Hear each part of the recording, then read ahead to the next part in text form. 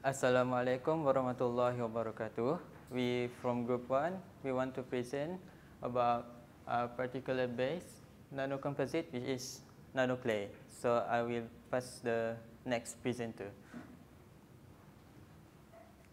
Okay, so today I'm going to talk about what is exactly nanoclays. Nanoclays are made from nanoparticles of layered mineral silicates.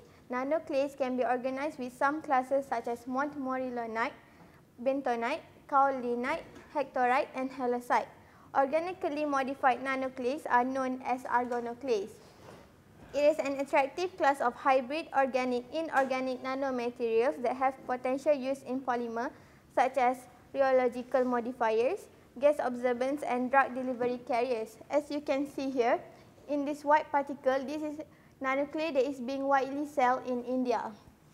Okay, for the next slide, I'm going to talk about example of nanoclays. We can take montmorillonite nanoclays as our nearest example because it is used in material application.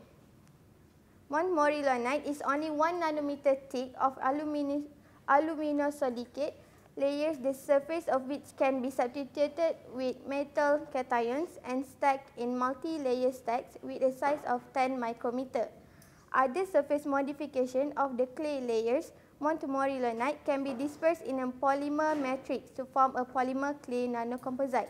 In figure above, here we can see that it contains about individual nanometer thick clay layers and can be completely separate to form platelet-like nanoparticles with a very high aspect ratio, nanometer multiple with micrometer.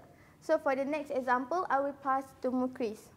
Okay, the next example, the second example is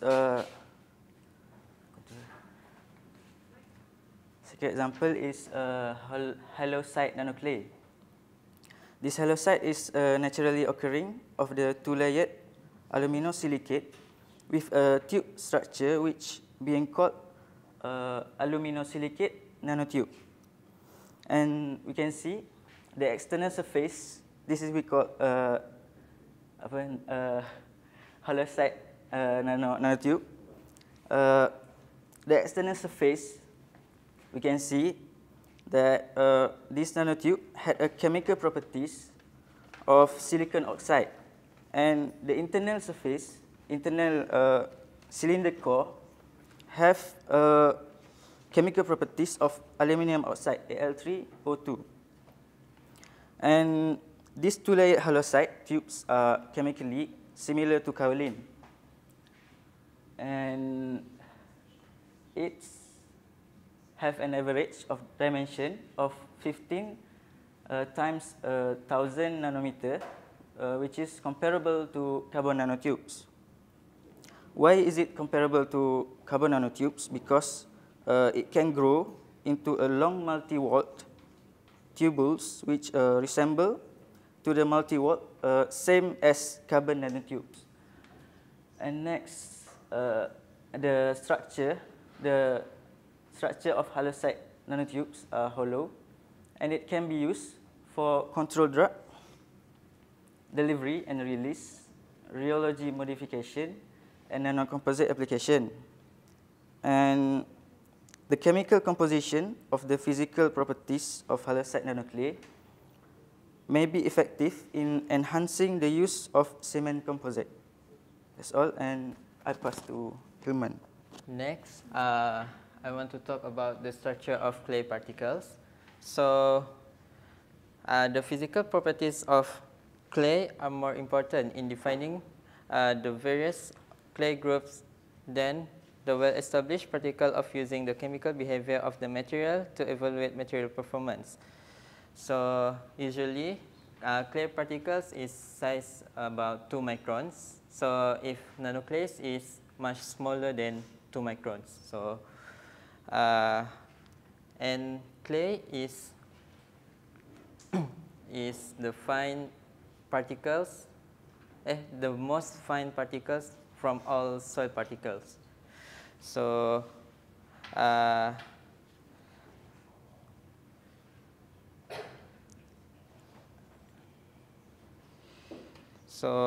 the clay particles is formed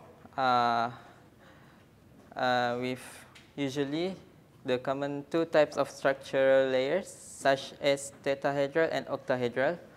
And for each layer, the silicon oxygen of tetrahedra share the corners to connect the adjacent tetrahedra from the tetrahedron. And it is resulting the hexagonal lattice in clay particles.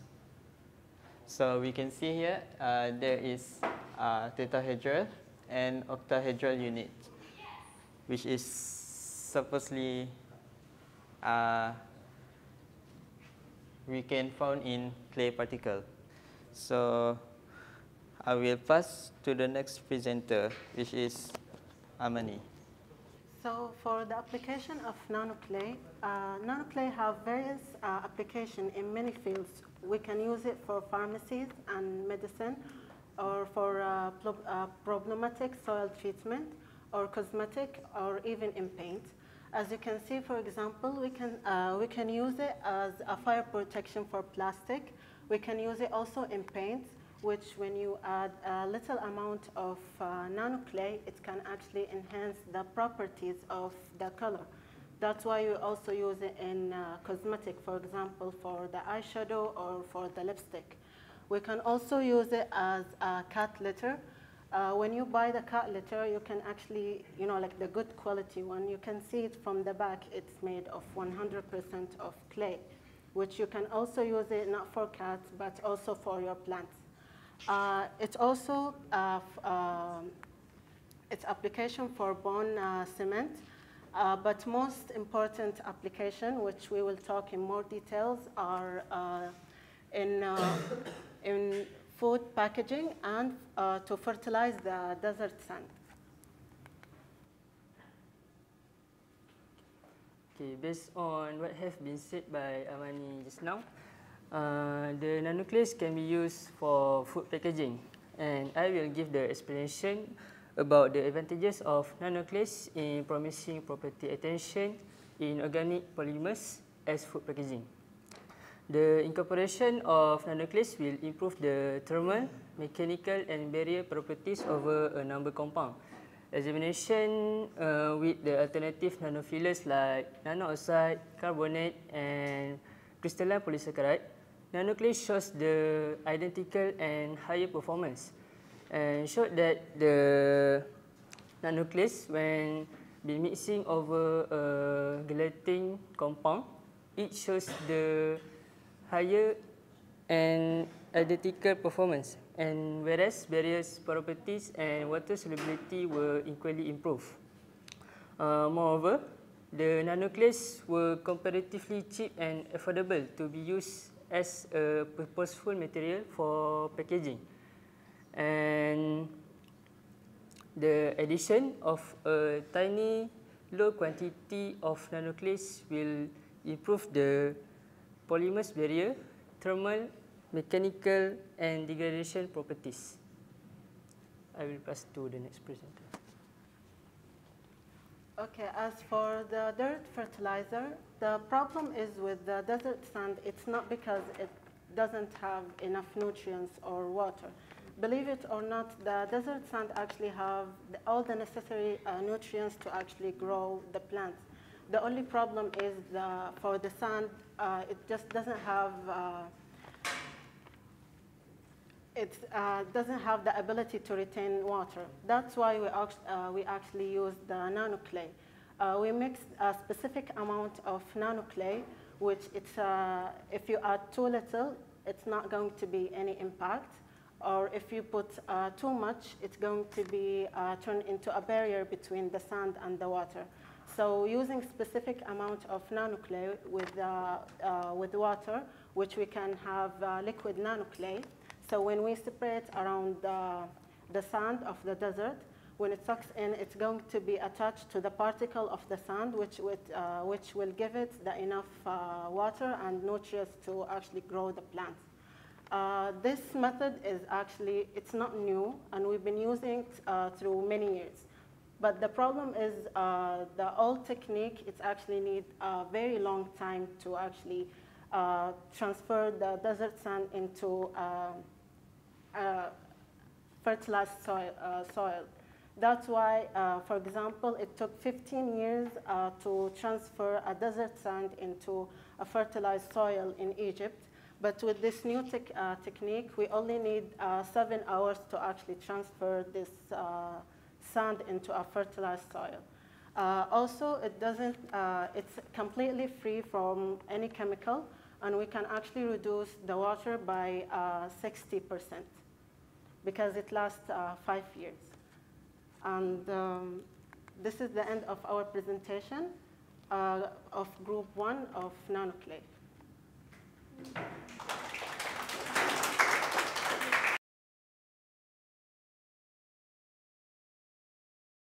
So, Assalamualaikum warahmatullahi wabarakatuh.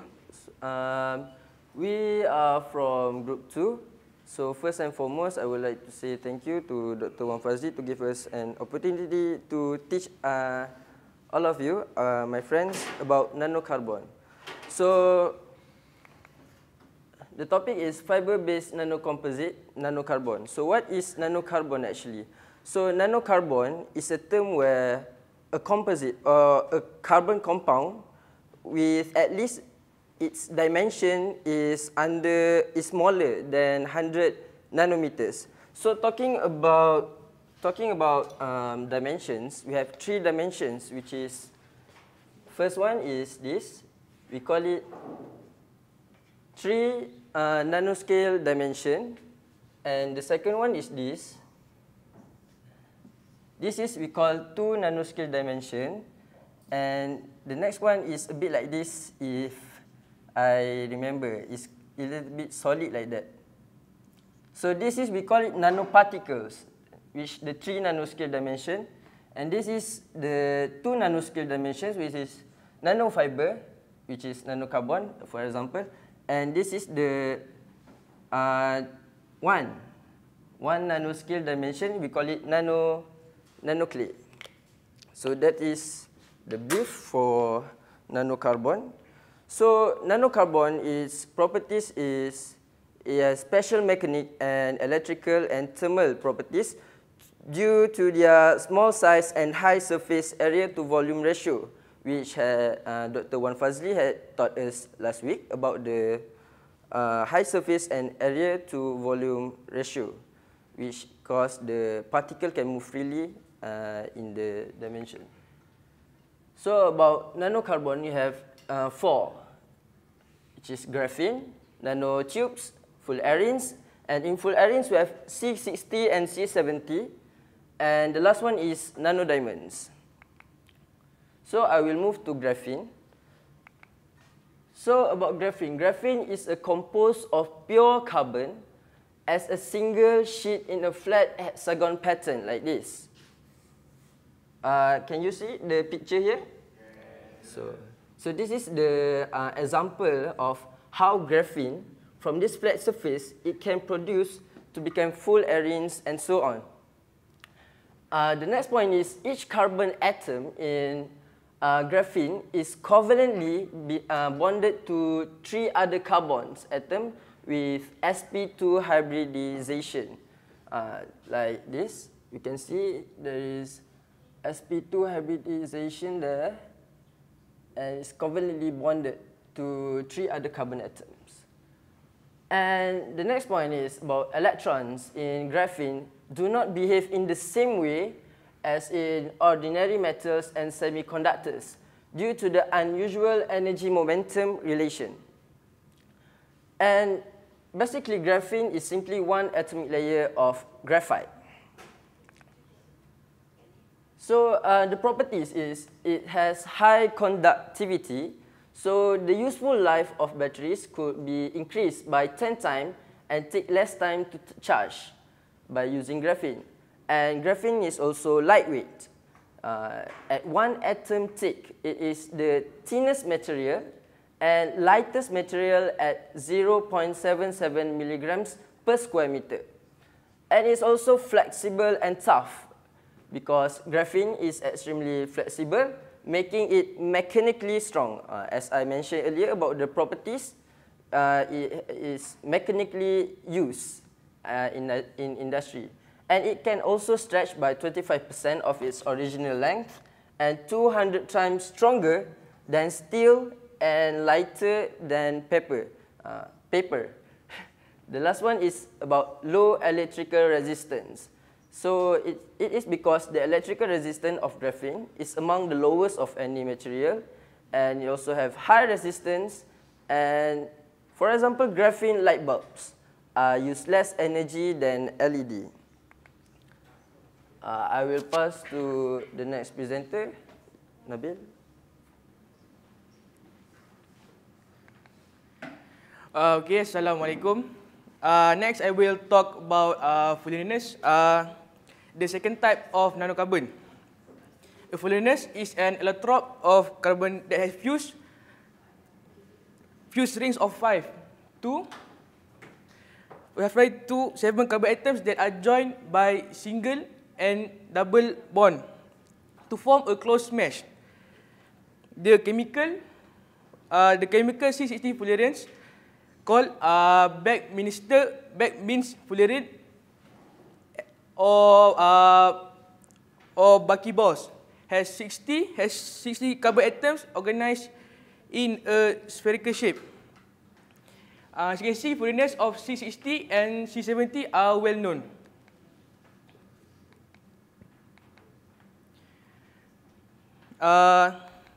We go to the physical properties. For the first physical properties is that fullerenes C60 is able to withstand the high temperature and high pressure. In C60 fullerene, the covalent bond that hold the carbon atoms together are extremely powerful and stable. You note the structure of C60 is like a ball shape. Is large and symmetric, which is it shields the carbon atom inside it. Because of the asymmetric structure, it has strong covalent bond. It makes that C60 fullerenes are able to withstand strong pressure and strong temperature. The bonds between the carbon atom in C60 fullerenes are less likely to break at high temperature because the energy needed to do surpasses the energy provided by the temperature. The C60 fullerenes symmetric structure, which holds the carbon atoms together in a rather stable arrangement, also helps in preventing the molecule from dissolving. Because the strong covalent bond between the carbon atoms can endure the force of compression, the C60 fullerenes is also relatively stable at high pressure. The C60 fullerenes symmetric shape also aids in equally distributing compression forces throughout the molecule, increasing to its stability. Next is the second physical properties is that fullerenes are covalent. So they are soluble in organic solvent and insoluble in water. The very strong covalent connections in C60 fullerenes make the molecule stable and resistant to chemical process, which is the covalent bond in C60 fullerenes are also known as non-polar. It makes that C60 fullerenes is insoluble in water but soluble in organic solvent. So the next properties is that based on electronic properties, C60 is a dark purple solid because of the absorption of the UV light and visible region of the electromagnetic spectrum. When C60 fullerene is dissolved in solvent, it has deep purple color. However, when the solvent evaporates, C60 fullerenes will form a solid precipitate that is brown in color. For example, graphene and carboxy fullerene are two examples of the oxidation products that can be created when C60 fullerene fullerene is exposed to oxygen in the air. So the last point is 660 molecules adopt the FCC arrangement. So that's all for me.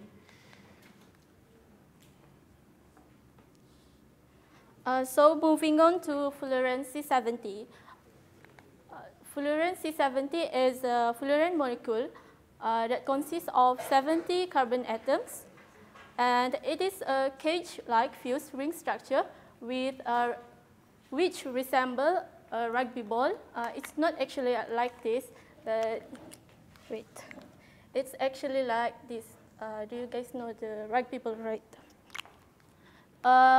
It's made of 25 hexagons and 12 pentagons with carbon atoms at the verticals of each polygon and bond along each polygon edge.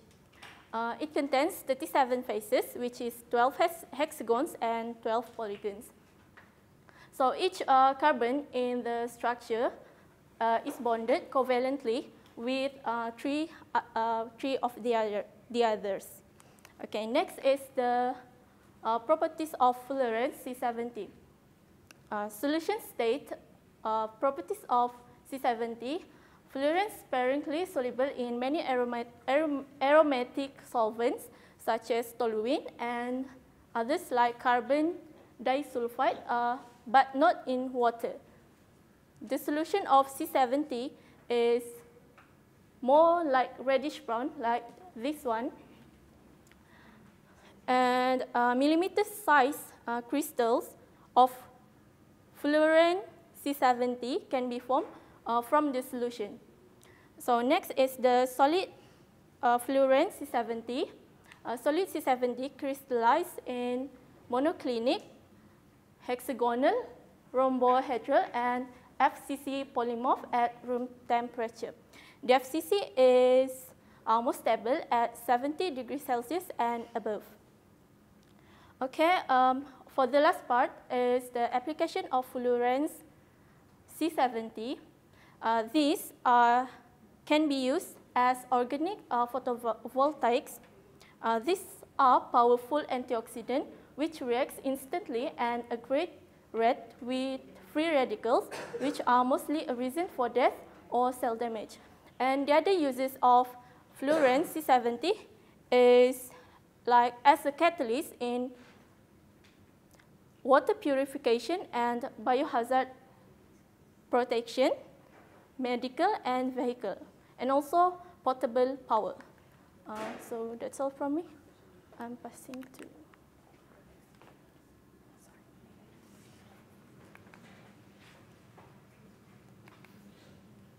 Okay, Assalamualaikum warahmatullahi wabarakatuh. My name is Izzat and I am going to present about carbon nanotubes. So carbon nanotube, or CNT, is a tube made of carbon with diameters typically measured in nanometers. It has cylindrical structure with a nanoscale diameter that is like a rolled graphene sheet. So it's like a graphene with a layer of graphite. It has been rolled and it has become a carbon nanotube that is like the image, easy image for us to understand. So it only consists of sp2 carbon. So sp2 is actually stronger than sp3. So believe it or not, carbon nanotubes is actually stronger than diamonds. So there are two structural forms of carbon nanotubes. So there are multi-wall carbon nanotubes and single-wall carbon nanotubes. Okay, so single-wall carbon nanotubes, it is a special case of carbon materials known as one-dimensional material. So it's basically just a roll of a sheets of graphene rolled to form a hollow tubes with wall of 1 atom thick.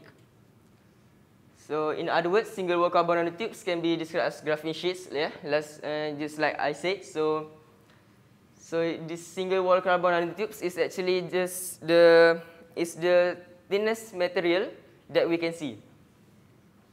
And for multi-wall carbon nanotubes, it can be viewed as concentric arrangement of single-wall carbon nanotubes. It consisting of multiple layers of graphene rolled up seamlessly into a tube shape. So it's like multiple layer of graphene, or we can call it as graphite. It's been rolled into a tube shape. So the number of nanotubes that are within multi-wall carbon nanotubes can vary from as little as 3 to over 20. So how does carbon nanotube made? There are lots of, there are 3 actually methods to make this carbon nanotube, but I think I use carbon vapor deposition because it is widely used and quick. So firstly, a substrate is prepared with a layer of metal catalyst particles such as nickel, cobalt, and iron.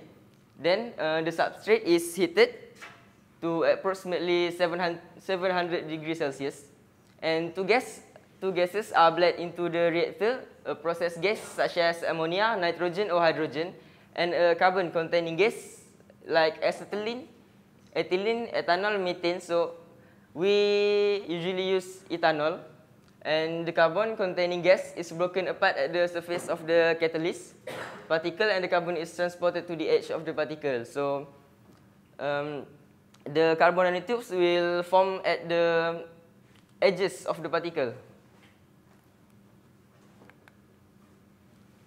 I think that's all from me. I will pass to the next presenter. Okay, next is nanodiamonds. Nanodiamond is a diamond particle with a size in the nanometer range or millionth of millimeter. Nanodiamonds are made of a diamond core and outer layers of amorphous carbon. The shape of diamond particles is either spherical or elliptical. Nanodiamonds were produced by igniting explosives in lightly sealed spaces under extreme heat and pressure. Currently, other methods to synthesize nanodiamonds besides explosion are ion or laser bombardment, microwave plasma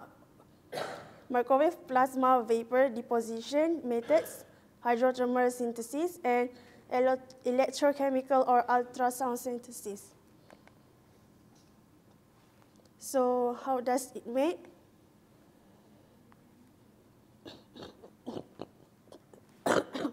There are a lot of ways to obtain nanodiamonds, includes the methods that I just talked about, and however, detonation synthesis become industry standard because the process is more quick and cheap. But the nanodiamonds aggregate and are varying size and purity.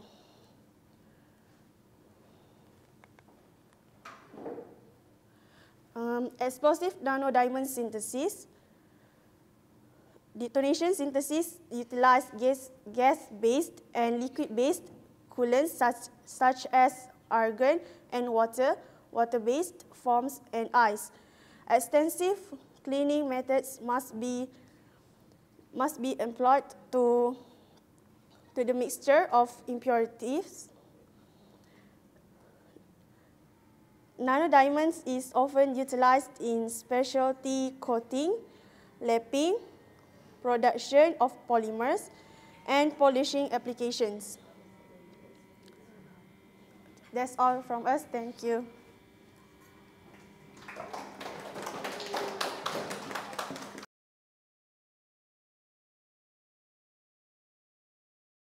Okay, Assalamualaikum warahmatullahi wabarakatuh. We are from Group 3 and we are going to present about fire-based nanocomposites, nanocellulose. So a little bit of introduction. Nanostructure cellulose has received tremendous attention due to its inherent unique properties such as high strength, high surface area, abundant, and renewable. Back then, the early polymer industry was nearly completely based by waste, and cellulose is one of the most important materials.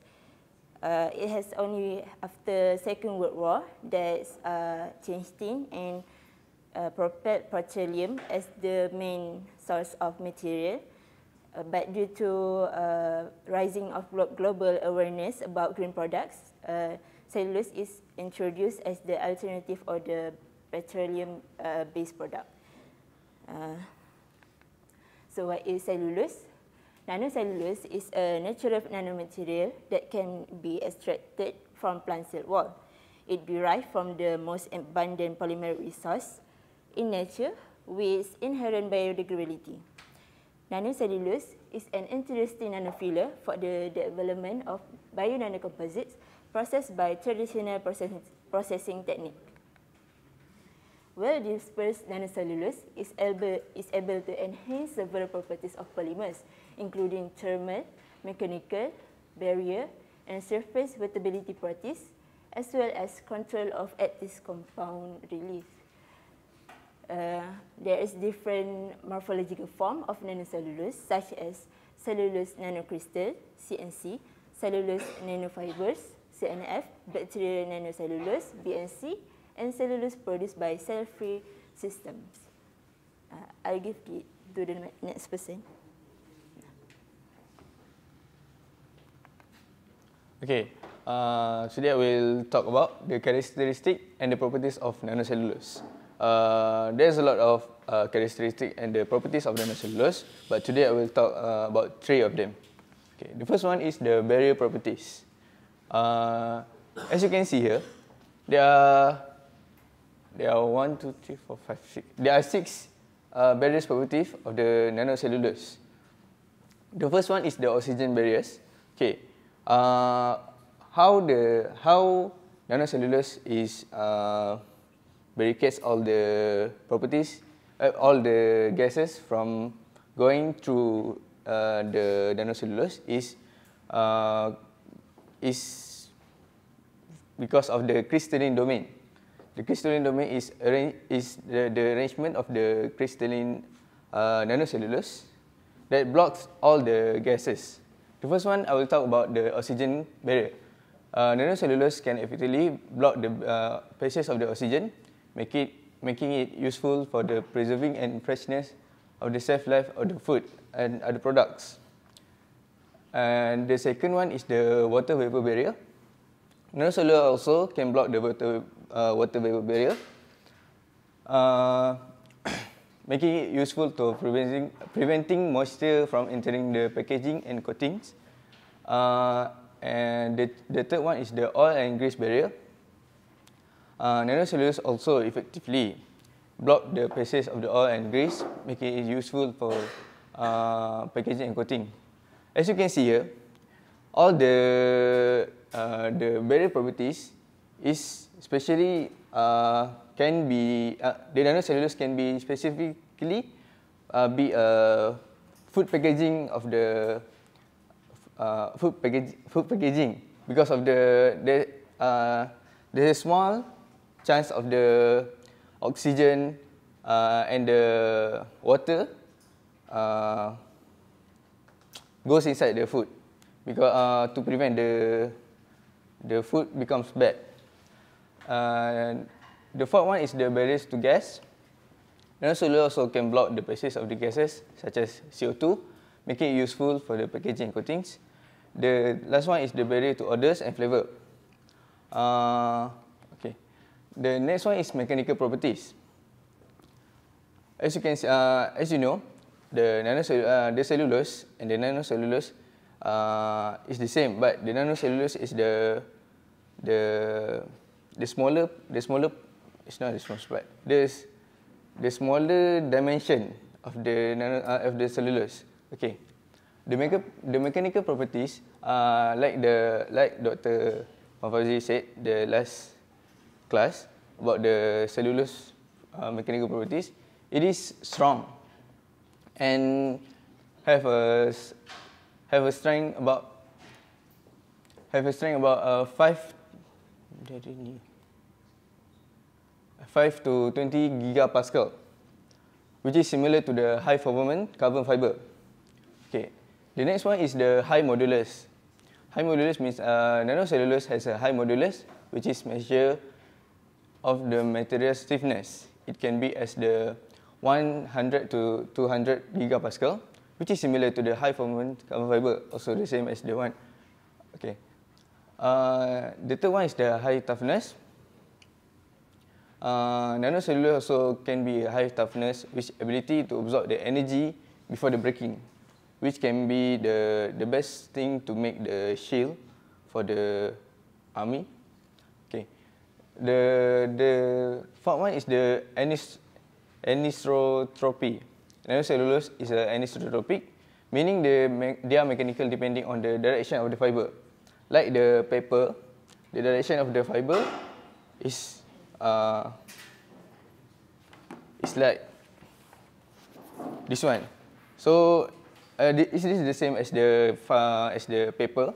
This paper is also anisotropy. If we pull it from the one side of the fiber, it will break. But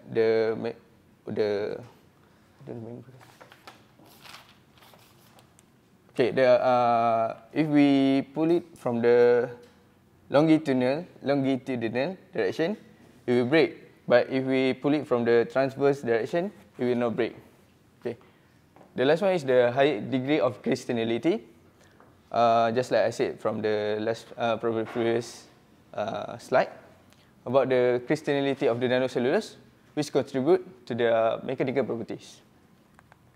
Okay. Nanocellulose also can form a bulk foam and an aerogel. We can see the bulk foam, just like the polystyrene foam, but it made from the nanocellulose. What is the best thing about bulk foam from the nanocellulose? We can make it the food packaging, like we get from the cafe. Is that it can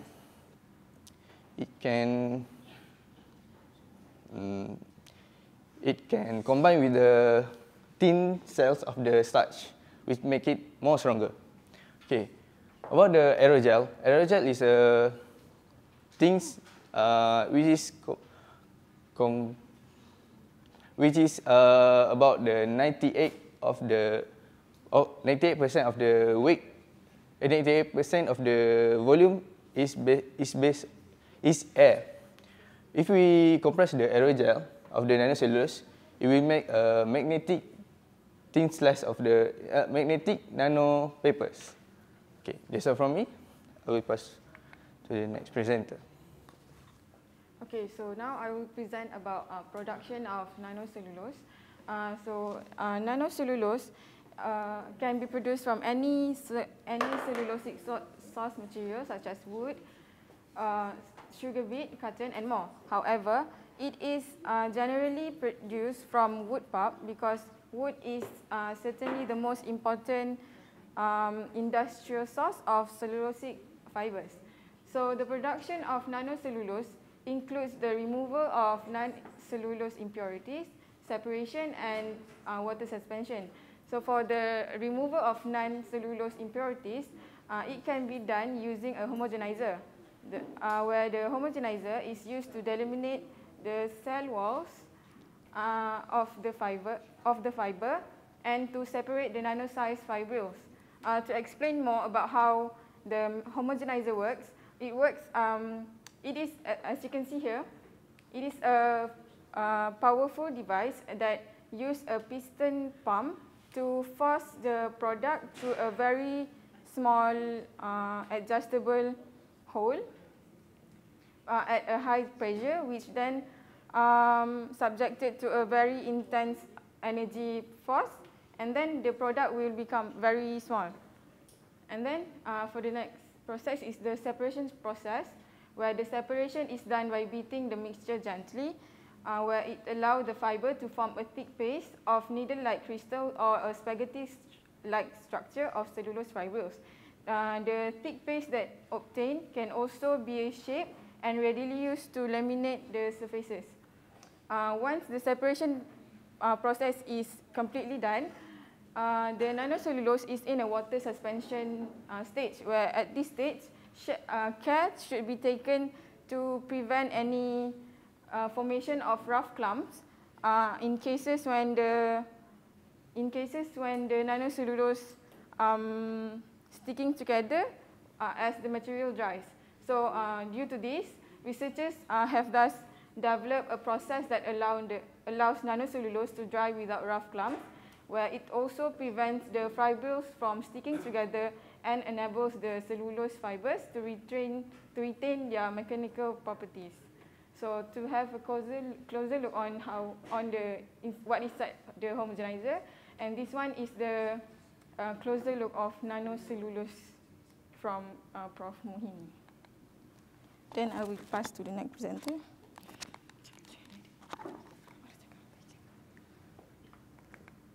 Okay, so next I will present about the application of nanocellulose. The first one is food packaging. Nanocellulose in bacterial nanocellulose, cellulose nanofiber, and cellulose nanocrystal can be developed into food packaging because it has a reasonable physical, mechanical characteristic and variability to oxygen and water vapor.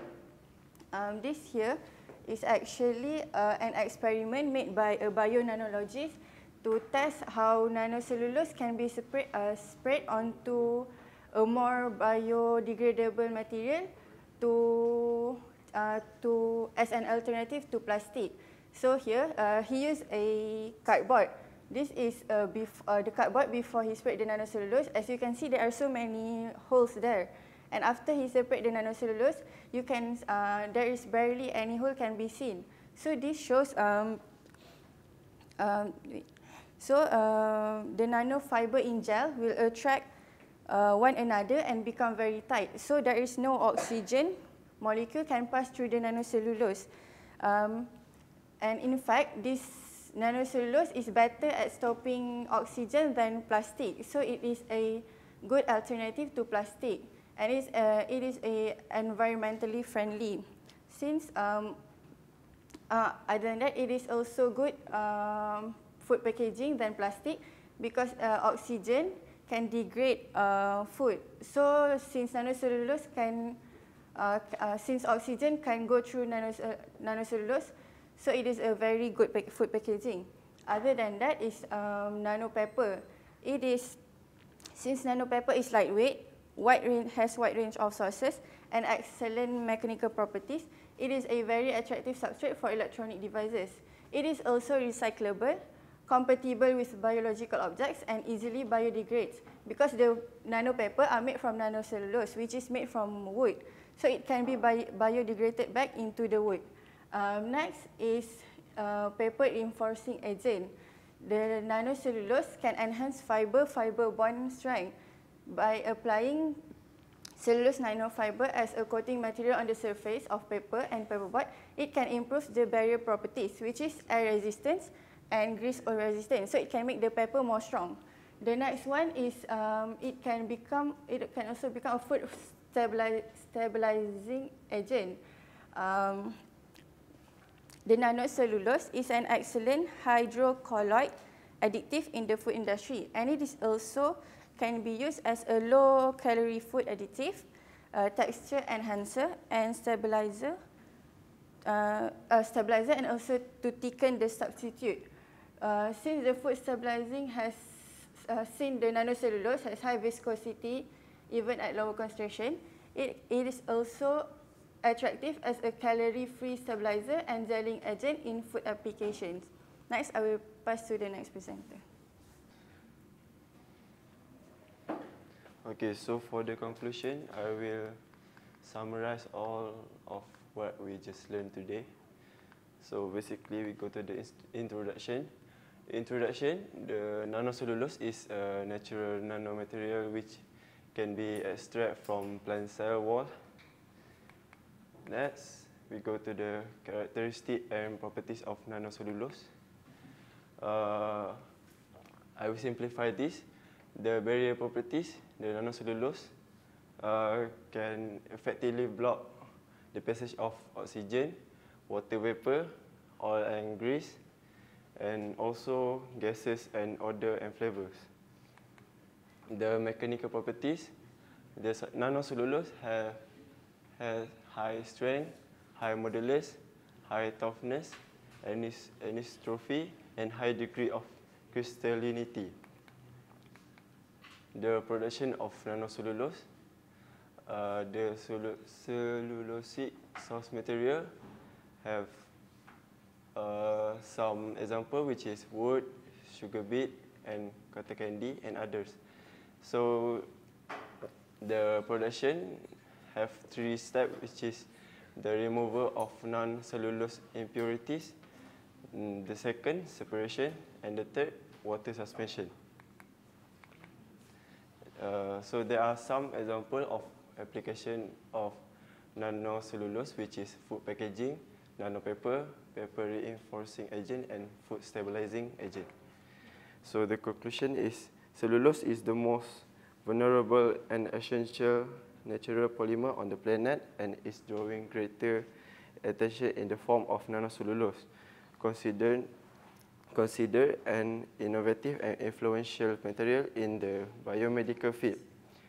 Because of its exceptional physicochemical characteristic, biodegradability, biocompatibility, and high mechanical strength, nanocellulose attract considerable scientific attention. Plant, algae, and microorganisms are some of the familiar sources of nanocellulose and are usually grouped as cellulose nanocrystal, cellulose nanofibril, and bacterial nanocellulose. So I think that's all from our group. Thank you.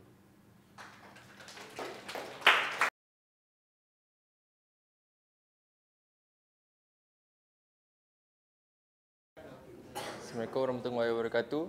Today we're going to present about nanoparticle commercialization challenge and recyclability issue. So I will pass it to Brother Afiq.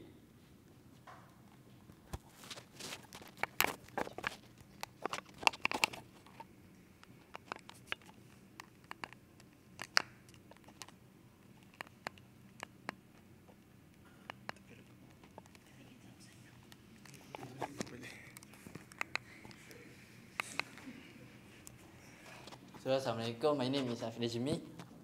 What is nanocomposite? Nanocomposite. So, nanocomposite is a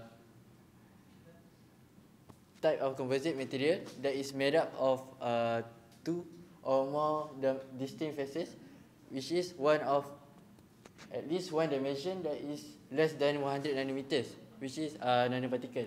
So, what is the difference between nanoparticle and nanocomposite? Nanocomposite is a small particle that has at least one dimension that is less than 100 nanometers. While nanocomposite is a material that is made of 2 or more distant phases, which is a nanoparticle, and the other phases is continuous or matrix phase. So, nanocomposite can be created using a variety of methods, such as mixing the nanocomposite into a polymer matrix, or growing crystal of one material within a matrix of another. So nanocomposite have unique properties, which is due to the small size of the nanoparticle. One of the unique property is increased strength, and then toughness and improved thermal and electrical conductivity. Nanocomposite can be used in a wide range of applications, such as in electronics, energy storage, biomedical engineering, and environmental protection. Each type of nanocomposite has its own unique properties, which can be custom or tailored for specific application by controlling the size, the shape, and distribution of the nanoparticle within the matrix. That's all from me. Okay, I will continue with my part. And my part is advantages and disadvantages of nanocomposite in the commercial industry. So the advantages that I point out is 5 and the disadvantages is only 2. And the first advantages is Nanocomposite is a good in electrical conductivity. This is because in the example of the good conductivity is carbon nanocomposite. In carbon nanocomposite, it have a good ability of graphitic plane for electron mobility. So when electron free to move in material, it have a good conductivity and high conductivity. So the second point is they are lighter than conventional composite because of their high degrees of stiffness and strength and are realized with far less high density material. Their mechanical and thermal properties are potentially superior. Nanocomposite also inexpensive material with high surface area, porosity and high adsorption properties due to their various functional group. Nanocomposite is inexpensive because the source to make nanocomposite is from a renewable source. And the last advantages is nanocomposite have advanced properties of new materials in comparison with conventional polymers. This is because nanocomposite consists of polymers reinforced with small quantities of nanoparticles. Disadvantages of nanocomposite is risky to health. The liposome drug is the example of nanocomposite. The developmental work on the liposome drugs have been restricted due to inherent health issues such as encapsulation efficiency, rapid waste leaking in the commodity of blood component, and very poor storage and stability.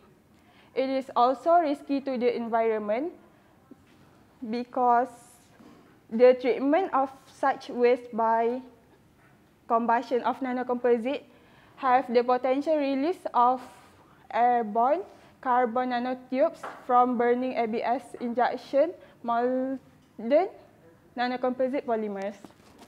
That's all from me. I will pass to Yasmin.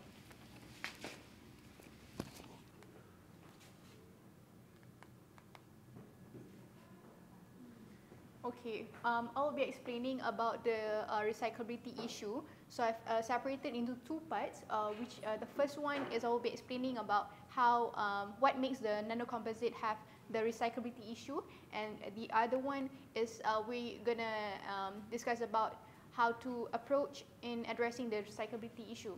So the first one, the reason is because of the size and dispersions of nanoparticles. We all know that the size of nanoparticles is very small, and this will raise this difficulty to separate from the metric materials during the recycling process.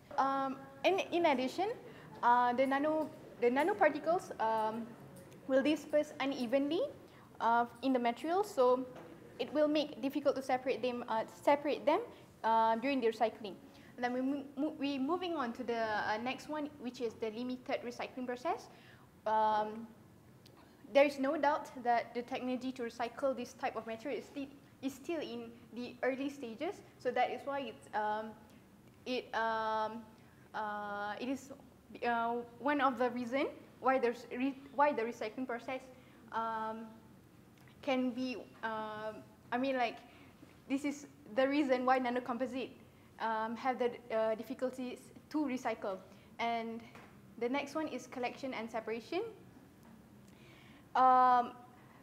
The collection and separation happens because it may not be easily separated from other types of materials during the collections of materials, and this may lead to inefficient recycle process. And the last one is lack of standard and regulation. There may be a lack of standard and regulation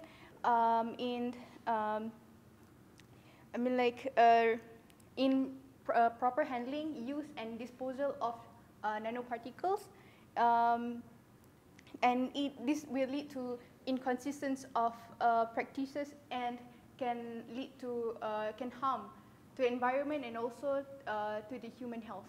So we'll moving on to the next one, which is to approach to addressing the recyclability issues. So the first one is develop new recycling method that can actively separate nanoparticles from materials. So the scientists have come out with 3 methods, which are the first one is supercritical fluid extraction.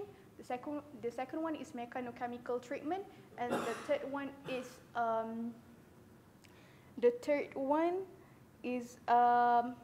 super sonification. The second one is by establishing a collection and a recovery system. The collection and recovery end-of-life products should be implemented and designed in a manner to promote recycle and also to recovery of very valuable materials. So the next one is design materials. So we can design materials so the nanoparticles can be easily separated from the matrix during the recycling process. This can happen by using the nanoparticles with different properties or morphologies, or also incorporating function groups, also, or by using a different coating so that we can separate the nanoparticles during the recycling. And the last one is by use biodegradable and bio-based materials as the matrix material. So for example, we have used hold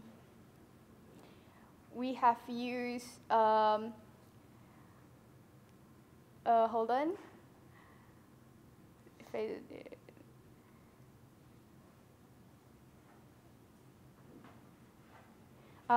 We have used cellulose, chitosan, and proteins to produce nano particles, so that by using this type of materials, we can decompose the nanoparticles by harmless process and not harm to the environment. So that is all from me. I'll be passing to Naj.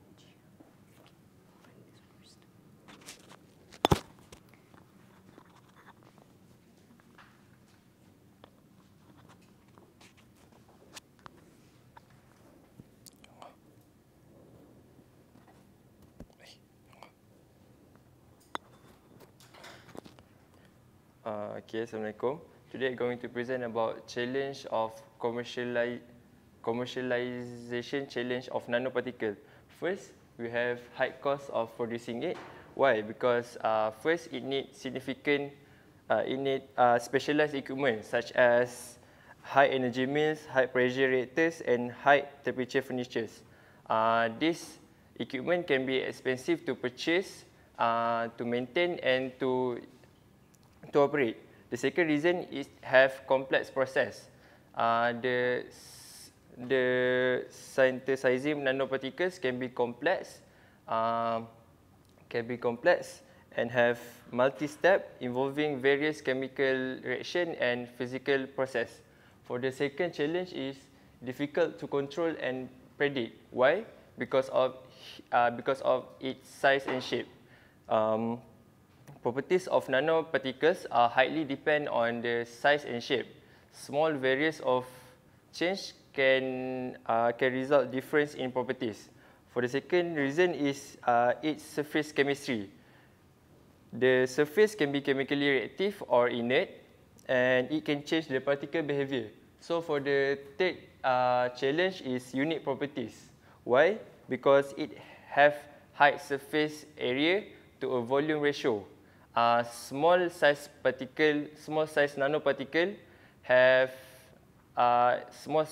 nanoparticle will result a large height surface area to volume ratio, and it will increase the strength, stiffness, and thermal stability. For the second reason is it have barrier properties like Brother Ikram have present in the previous group. So for the fourth challenge is potential health and environmental risks. First reason is toxicity. Some nanoparticles have been found to be toxic to environment because it have small size that can be easily get into cells and cause damage.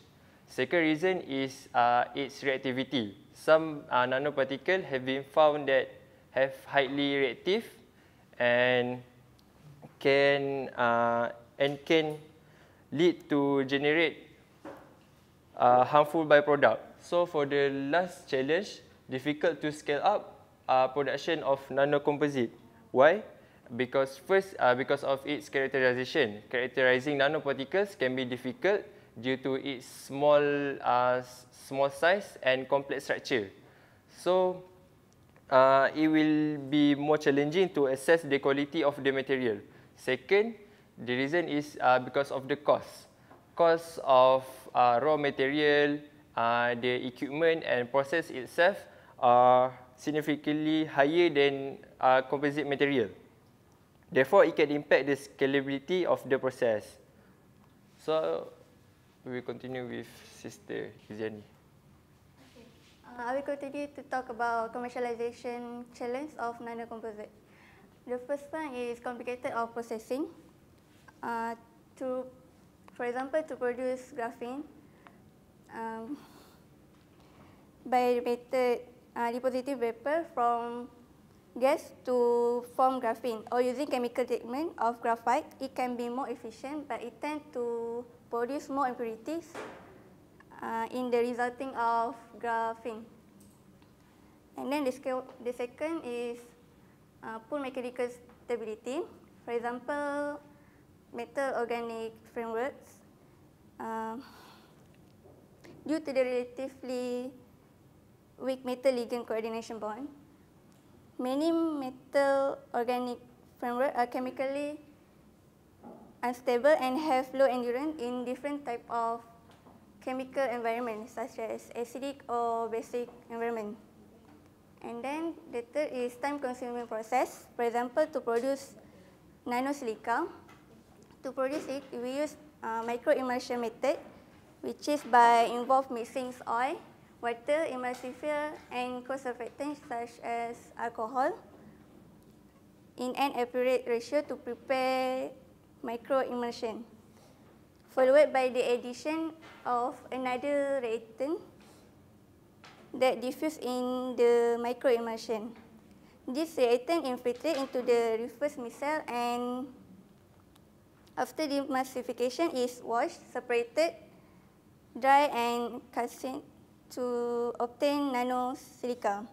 This method allows convenience particle size regulation in the preparation of nanoparticles with small size particles and good monodispersity. However, this process is so laborious and time-consuming to carry out due to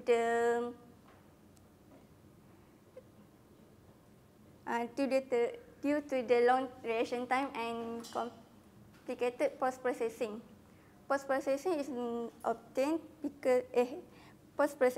necessary because to obtain nanoparticles. So nanosilica we obtain after post-processing process such as by drying. And then the last is high energy consumption and required complex technology. The example is to produce nanosilica powder. To produce it, we use the chemical precipitation method, which is by exploit the solubility of metal salt or alkalis to adjust the acidity, the temperature, and the solvent of solution when preparing the precipitate. And then wash, dry, and heated to obtain nanosilica powder. The process is very simple and prepared product has a small particle size and large specific surface area, but the raw materials are very expensive, require complex technology, and the equipment requirements are so high and easy, low yielding. That's all first. Thank you.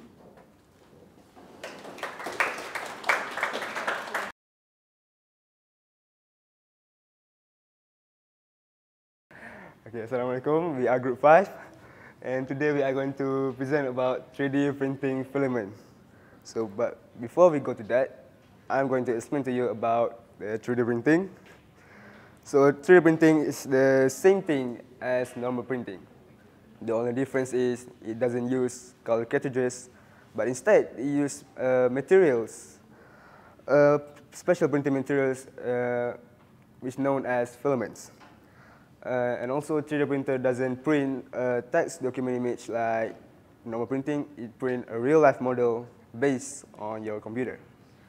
So we go on the 3D printing filaments. So 3D printing filaments are the thermoplastic feedstock used for fuse deposition model in 3D printers. So what the meaning here is, filament used in 3D printing are thermoplastic, which are plastic, or you can call it as polymer.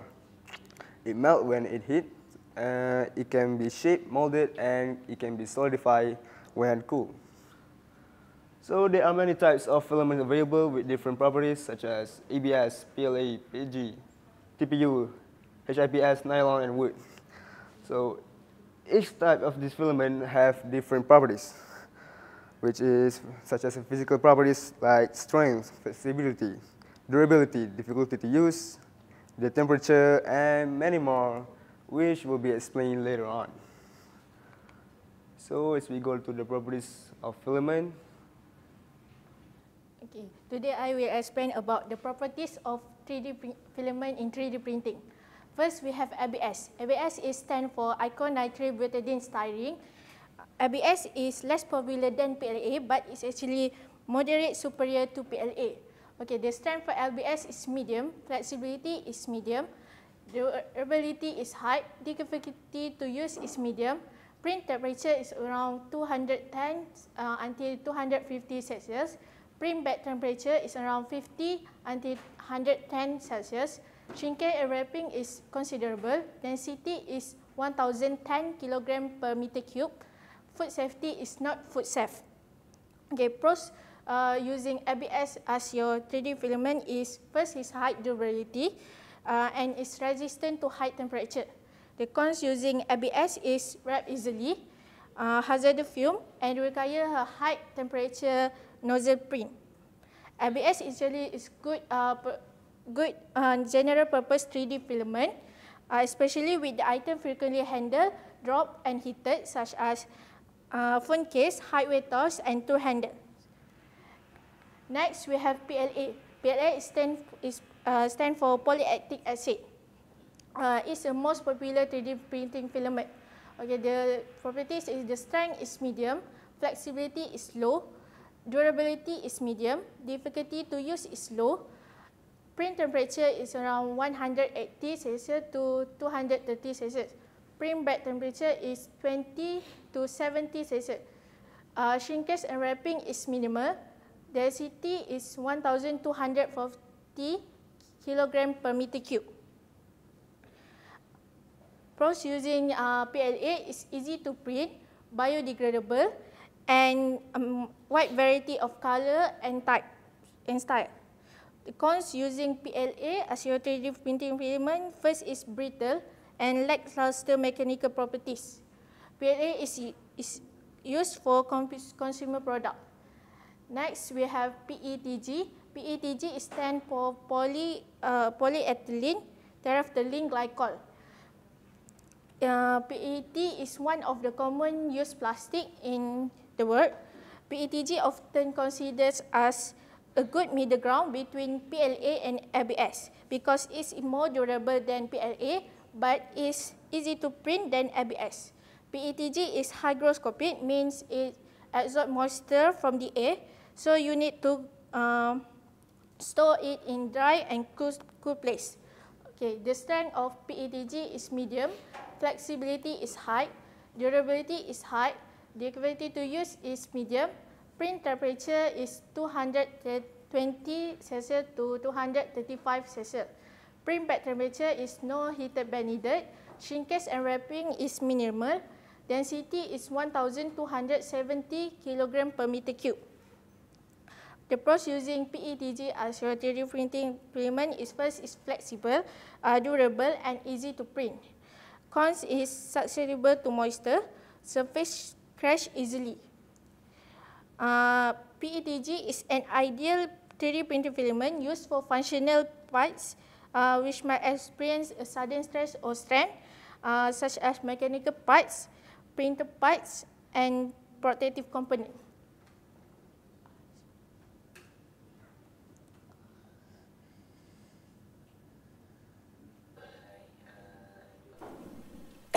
Okay, so hi, I'm AdamMIkhael, and I will be continuing the 4 of the other filament properties that we have here, which is the first one is HIPS. So this HIPS is a low-cost plastic, and is modified from polystyrene.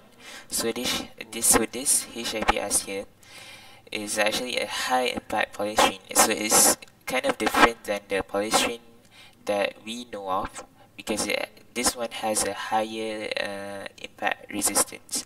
So the pros of using it is it's a good impact resistant, and while it is a low cost. The cons is that it releases fumes when it's being used. So as on the side, the properties are there. So the strength is low, the flexibility is medium, the durability is high, while the difficulty to use is medium. So the print temperature is around 210 Celsius to 250 Celsius, while the print bed temperature is around 50 Celsius to 100 Celsius. So the shrinkage is considerable, while the density is around 1040. So the next one we have is a TPU. So TPU is a thermopolyurethane, so plastic polyurethane, right? So TPU has a unique characteristic that is made elastic like rubber, but is yet durable. So the pros of using it is flexible, stretchy like rubber, shock and impact resistance, and it has a huge variety of color. While the cons is that it's difficult to post-process because of its abrasion and chemical resistance. So the properties is like as shown. The strength is low, flexibility is high, medium for durability, difficulty to use is high, while the print temperature is around 225 Celsius to 235 Celsius. It doesn't need any heated bed. The shrinkage is minimal, but it is not safe for food usage. So the second is nylon. So nylon is perfect for making quality prints for engineering material components hardware. While the pros are high strength, high flexibility, and high durability, while the cons is that you need to monitor the dryness because it can lead to uneven printing. So the properties as I showed, the strength is very high, high for flexibility and durability, medium for difficulty to use, while the print temperature is around 220 Celsius to 260 Celsius. The print bed temperature is around 50 Celsius to 100 Celsius. The warping is considerable, and the density is like shown. And the last of the filament that we have is wood. So wood is a filament that is typically combines with a PLA-based material. So the pros are that it has an aromatic smell, and it is aesthetically appealing. Like Dr. Wan just gave us to feel it in one of his class before. Well, the cons are is that it needs a larger nozzle to be used, and is prone to shrinking. So the next one that we have is the next one is the influence of 3D print.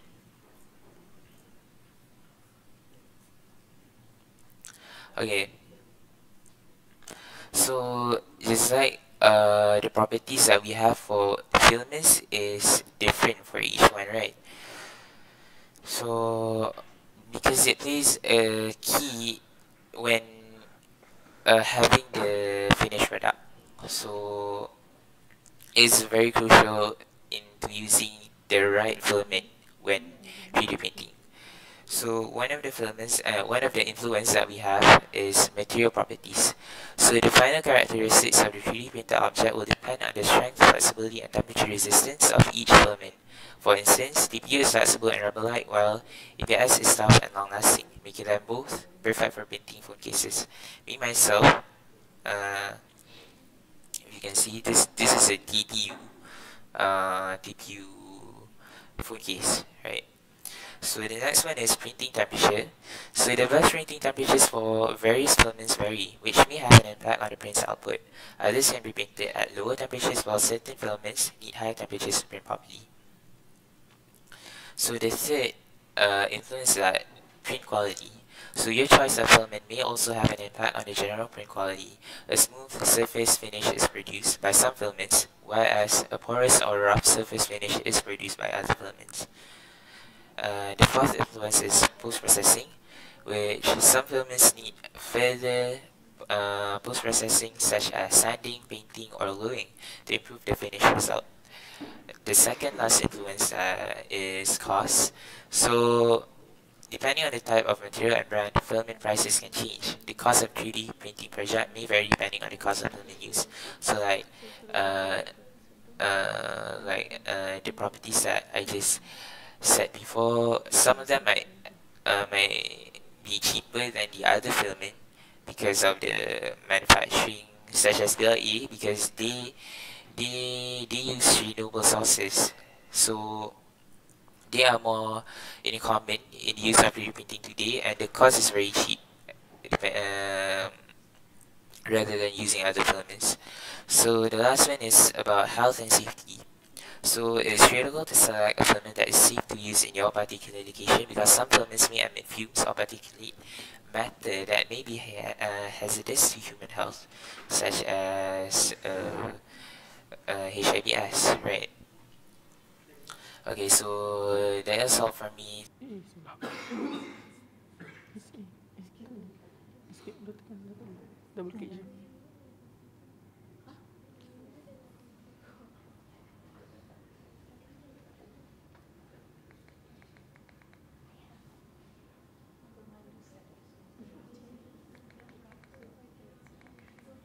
Okay, so next I'm going to talk about how the filaments is made. So this process is called compounding. So first, the raw plastic resin in the form of pellets is produced. These pellets can be mixed with additive to obtain their mechanical properties. The mixture then is dried and extruded to the desired weight, usually around 1.75 millimeter or 2.85 millimeter. Then it's wound on a spool. Then once it's wound, the material is ready to be used in 3D printing. So for the preparation, as we all know that the pellets will be solidified into their stream-like form. So the pellets are put into the industrial blender and mixed with additive in order to create a consistent blend and contribute specific properties to the filament. So additive can include colorants, which is to determine the color, or other things that contribute properties such as impact resistance, strength, structural integrity, and even magnetic properties. So exotic filaments such as wood are made by mixing special additives such as sawdust or wood particle with the plastic pellets. So then, once the pellets are properly mixed, they move on to the drying phase. So like filament, the pellets are hygroscopic, meaning that they absorb moisture from the air. This can deform or degrade the plastic. Therefore, removing any moisture from the pellets is necessary to ensure the production of quality of the filaments. Pellets are typically dried around 60 Celsius to 80 Celsius for a few hours, but the process varies depending on the manufacturer. So on the shaping part, in the first parts of shaping, the pellets are fed into the filaments extruder, which includes a heating chamber. In this chamber, each pellets are melted into a gooey substance so that they can be shaped easily. The string-like bond material, better known as filament, leave the heating chamber through a round nozzle and move on the cooling section. So then, after the filament leaves the heating station, it pulls through multiple water chambers. The first chamber is full of warm water, which is an important factor in achieving a round filament. Then the right temperature setting according to the material helps to prevent oval-shaped filament, which is problematic for 3D printing. So then the second chamber is full of cold water, which cools the filament down and solidifies it into a new shape. The speed by which the filament is pulled determines the diameter of the filament. A slower speed will result in a larger diameter, while the faster speed does the opposite.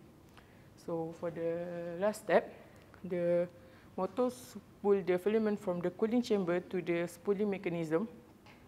The spooling process starts with measuring the filament's diameter by a laser device to ensure it's within the tolerance of the target diameter, most likely 1.75 millimeter or 2.85 millimeter.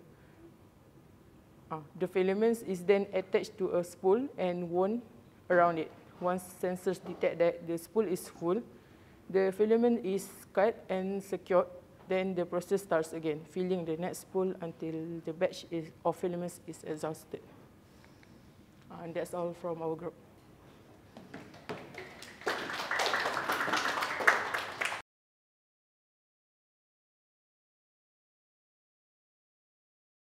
Bismillahirrahmanirrahim. Assalamualaikum warahmatullahi ta'ala wabarakatuh. We are from Group 6 and we're going to present about 3D print design consideration and how it works. Okay, let's start with the first part, which is how 3D printing works. Okay. For the first point, which is design a 3D project. And to make sure it's easy for you to understand how about the designing a 3D object, you can imagine a bread, roti. We call it gardenia. Why? Because when you open the plastic, you can see the bread is already sliced one by one, which is it will be like this. Sorry for the bad drawing. And to do design project, you need to do it in a software. And here we come up with the two software, which is the free. Usually people use Blender and DAZ Studio. And you think you a little bit well, you can go for the paid software. Of course, when you say about a paid software, it have an extra feature on it. And the next is about saving. Actually, it's about printing, saving and printing. It's okay. After you finish your design, you need copy it and put it on a memory card. And after that, the memory card will be put in a 3D printer. And it will extract your project and print it layer by layer. And about ink, is like choose the filament according to your preference. Like other like a previous group present, there were many types of filament. And here, a summary on how it actually works. It start from idea, go to 3D model, and it's go to slicing, which is layer by layer, and upload, go to filament, setup, print, remove, and post-processing. And for the 3D printing, it can be long because it's print layer by layer. It actually can be go for 1 day, I think. I think that's all from my part. Let's go to the next part. Next, I will talk about advantages and use cases of 3D printing. Of course, there are a lot of advantages and use cases of 3D printing. Firstly is food printing. For example, 3D chocolate printing. Scientists use 3D printing technology to make chocolate more crackly, but the process is more complex than you think. It allows the team to print any shape of chocolate while maintaining the best material. Of course, this food can be eaten since it is made from 3D printed meals. The advantages is it allows chefs to experiment with textures and designs that have never been created before. It helps to reduce food waste by allowing the 3D printing to use exactly the right amount of ingredients. If there is wasted food, it can be recycled by being a material source for 3D printed food.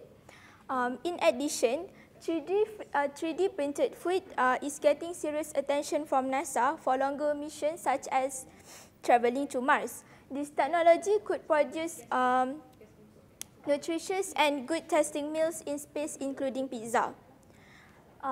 Next, we have seen 3D printed ears, arms, legs, and muscles. Besides, it is also used to produce artificial tissue, cells, and skin. One project known as the Body on a Chip run by a hospital in North California prints miniature human hearts, lungs, and blood vessels, place them on a microchip, and test them out with a kind of artificial blood. Apart from replacement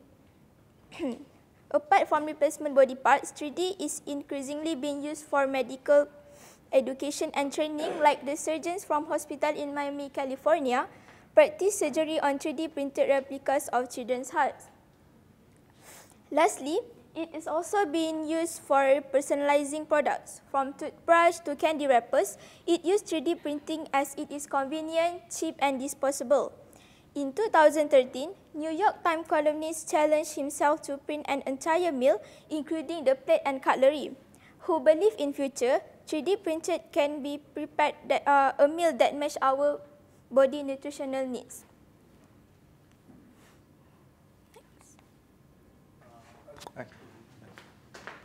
Hi everyone, and now I'm going to be talking about design consideration. But before I start, may I share a joke with everyone about 3D printer? There's a joke. There's a kid, he says to his mom,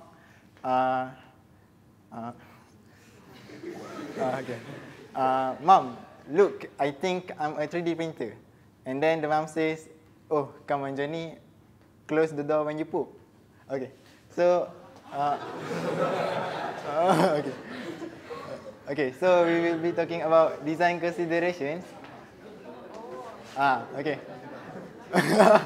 Okay, there are certain limitations to the materials and manufacturing processes that dictate how we must design our product. Okay. The first consideration is we need to design the base. First layer need to adhere to the bed for the duration of the print. If the model loses adhesion during the print, game over. This is a common mistake happen to newbie, but it usually happen when we choosing different material that really not really compatible with the printer bed. Or sometimes if we put our nozzles that extrudes our filament too far away from our printer bed, then when we extrude them, it already cooled before it touched the printer bed, so it will not stick to the printer bed. Okay, but all that we talking about three only. Firstly, about high enough surface area onto the printer bed, so that we will have enough stick to the printer bed, so it will not like moving when we print really high or something. Second, we need to have a wide enough base to support model and resist tipping. Usually, if we want to build like a tower or something, it's best for us to orient them like laying down to have a wide enough base to avoid tipping lah.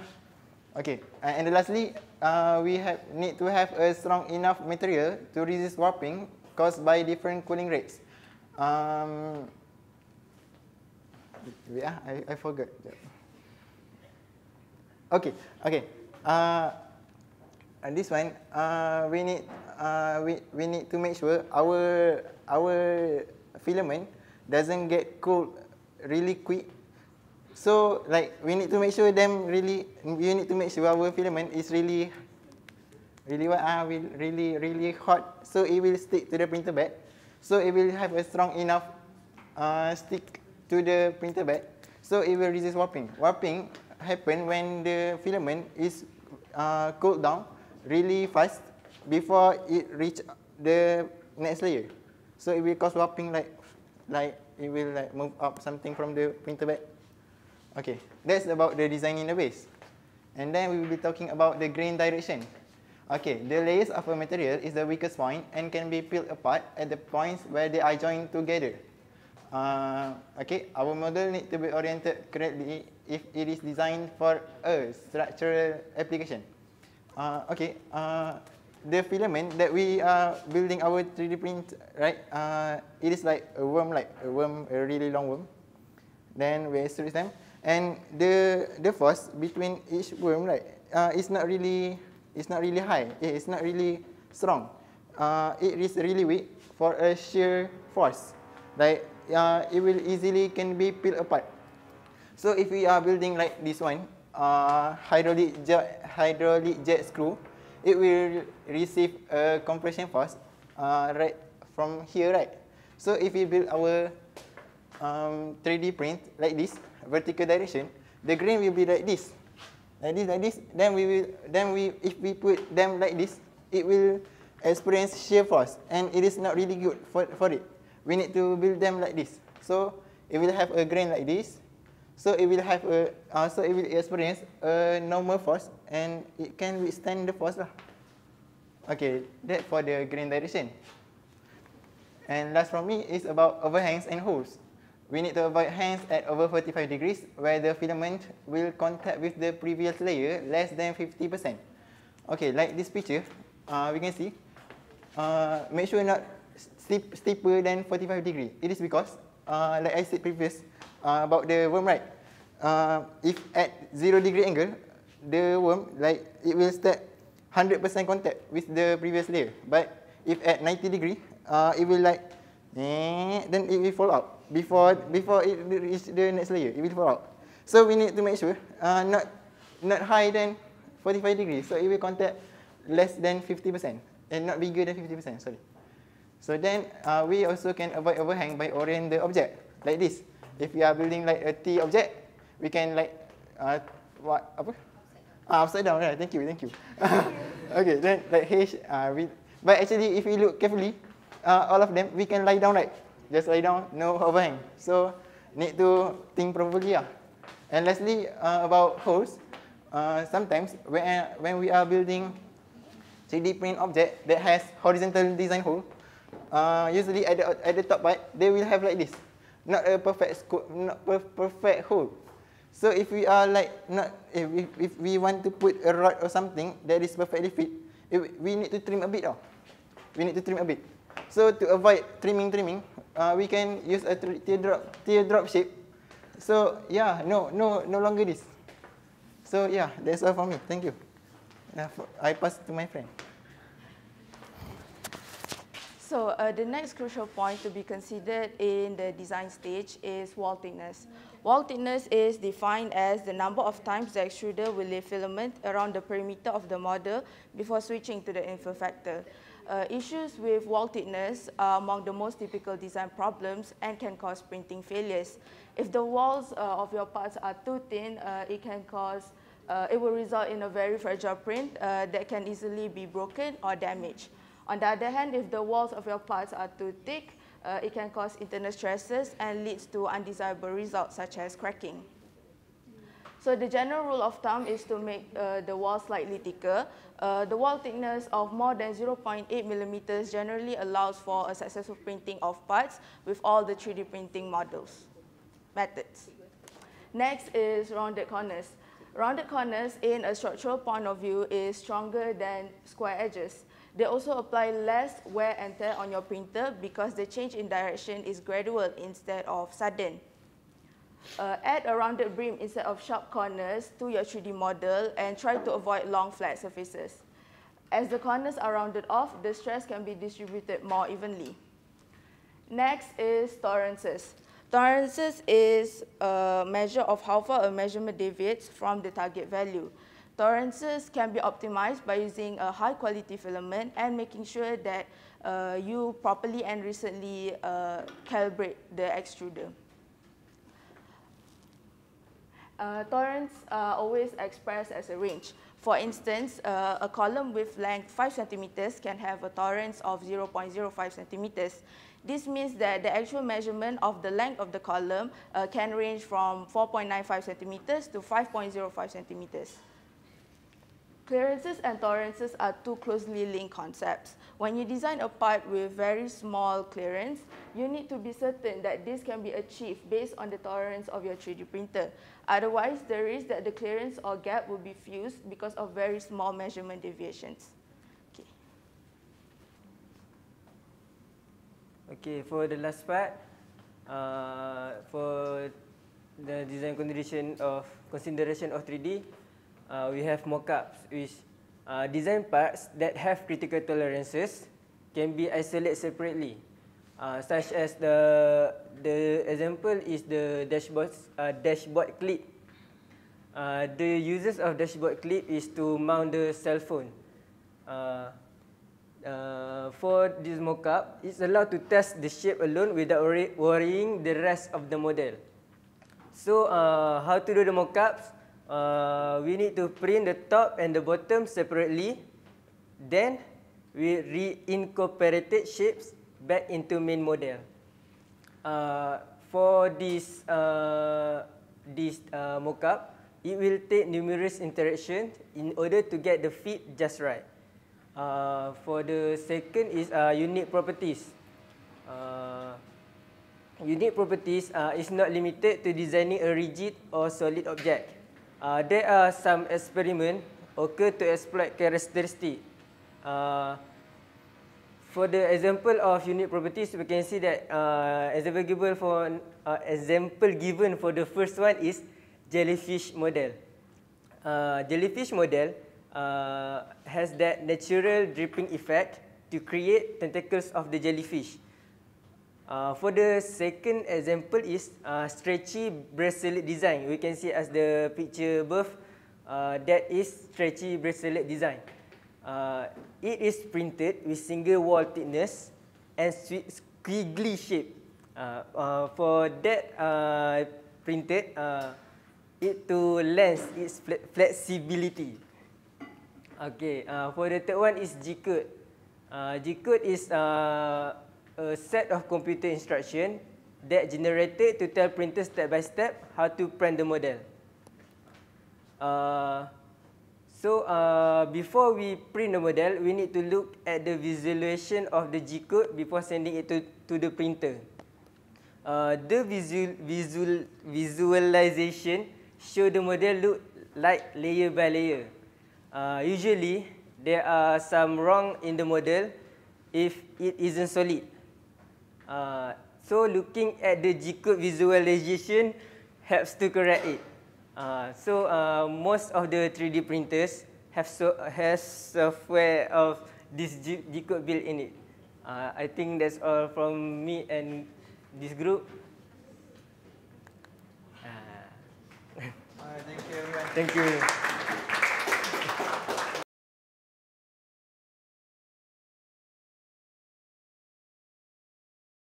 Okay, Assalamualaikum warahmatullahi wabarakatuh and a very good morning to everyone in this room. So inshallah today we are from group 7 going to present about 3D printing. So there are two parts in our presentation, which is current research and also future trend. So first of all, let's take a look in the introduction part.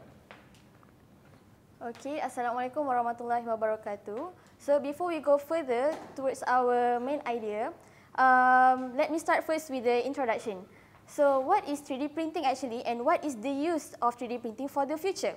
So 3D printing is an additive process whereby layers of material are built up to create a 3D part. So it is a method of creating a 3D by using a computer-aided design using software. So the designers or the engineers itself can transform the object using the 3D printing. So this technology enables manufacturing models in various sizes and purposes. So there are a variety of 3D printing materials such as thermoplastic, metal, nylon, plaster, ceramic, and edible materials. These all materials have their own unique features, strengths, and texture that need to be considered by the engineers to avoid 3D printing mistakes. So because of the variety of 3D materials, it will produce a variety of products.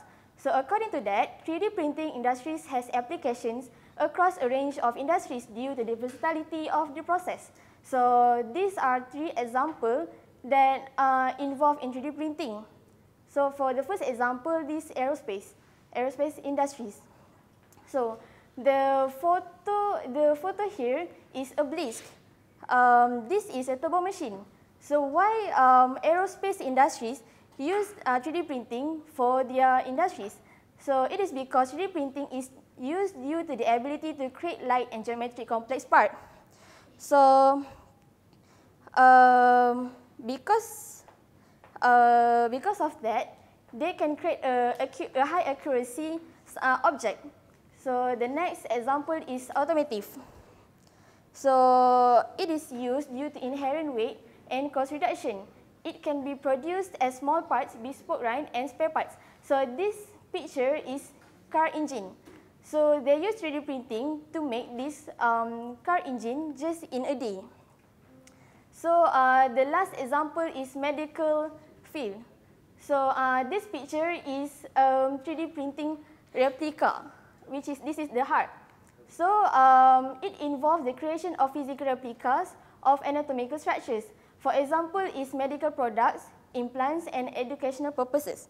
So we are aware that 3D printing gives benefits to manufacturing industries. So the research is needed to enhance this technology. So I will pass to Danish. Yeah, so thank you. Okay, so for the first part of this presentation, we're gonna explain about current research that we read and we will discuss in this presentation.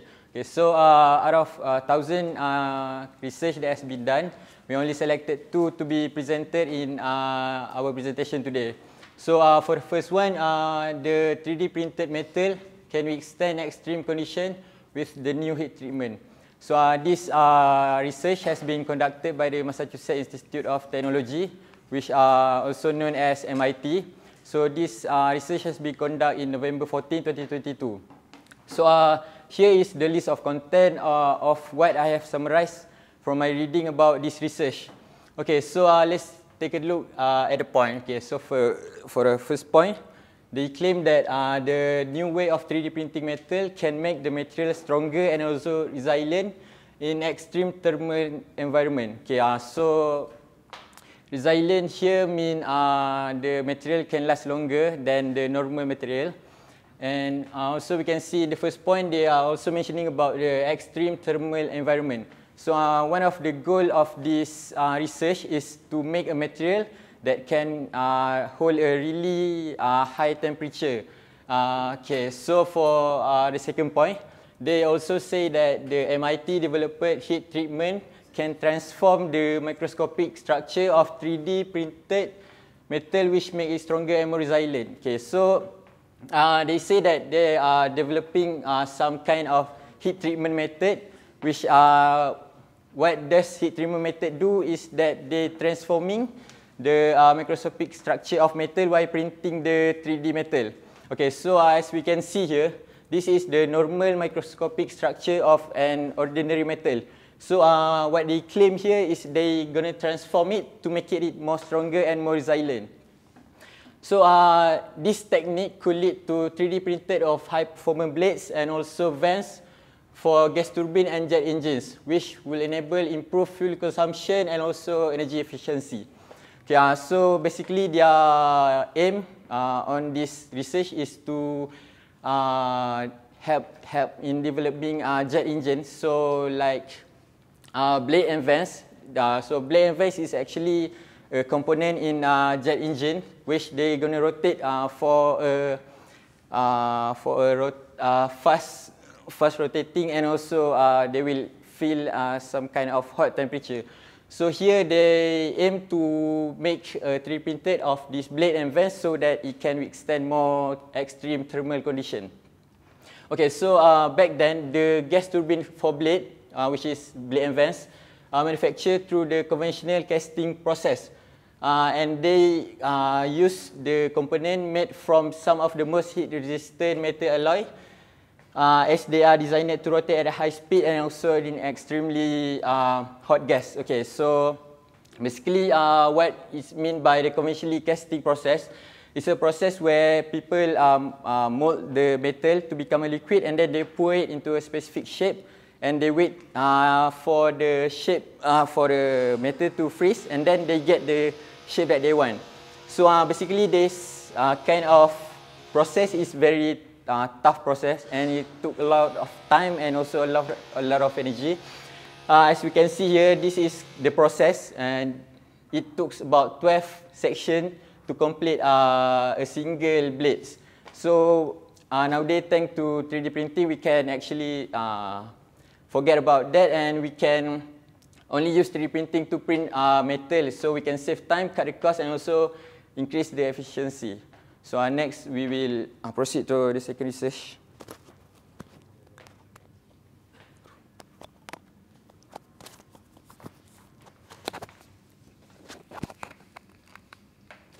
So for the current research, 3D microprinting with two lasers can be fast as lightning. So if you want to do a research, we must have a problem or a problem that are hard to overcome. So what are the problems? The problems are technological challenge, which needs high speed and high resolution. So the main point for 3D printing are to print the thing with precise, quick, and cheap. So from KIT and QUT, which is Karlsruhe Institute of Technology and University of Queensland, have doing a research to overcome the problem, because the stereolithography 3D printing are slow and low quality of the resolution. So for 3D printing so the first step is 3D printing with two color stages. So 3D printing with two color in stages is the first thing is blue light, which projected into a container that contains liquid resin, and then the red laser beam is projected to provide additional energy to cure the resin. So the return time between two successive layers are reduced until less than 100 microseconds. So for the next one is micrometer size structure in just the blink of an eye.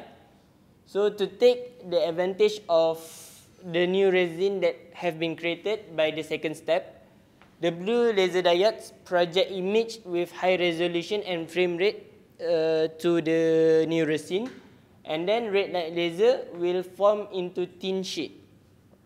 So with more sensitive resins, we could even use LEDs instead of lasers in our 3D printer, says Professor Martin Wagner of APH.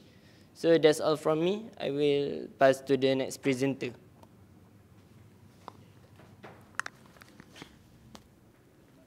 Okay, so the next one we are going to look at is future trend in 3D printing. The first future trend in 3D printing is bioprinting. Example for bioprinting is 3D printed skin.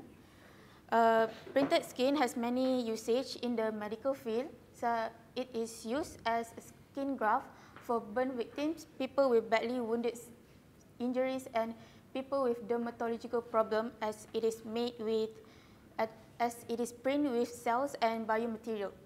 So other than the usage of printed skin in the medical field, we could also use it in the cosmetic industry for cosmetic testing purposes. Printed skin is actually a low-cost alternative to animal testing.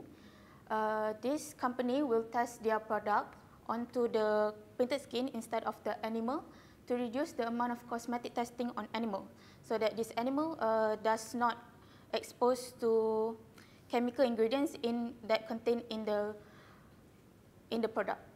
Next future trend is the additive building. For example, is the 3D printed house. In the construction industry, there's many advantages of this printed house than traditional house. For example, this 3D printed house has shorter building period than the traditional house building. It also requires less workers or laborers in the construction site because it's only need the engineers, architects, and also the machine in the site. Lastly, the process of printing the house has much more efficient in terms of the energy and the material usage than the traditional house building, because printed house generate less material waste, as it does not require any material carving or cutting.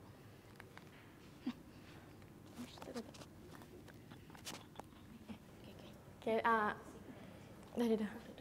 next, let's moving on to the next future trends, which is repurposing plastic.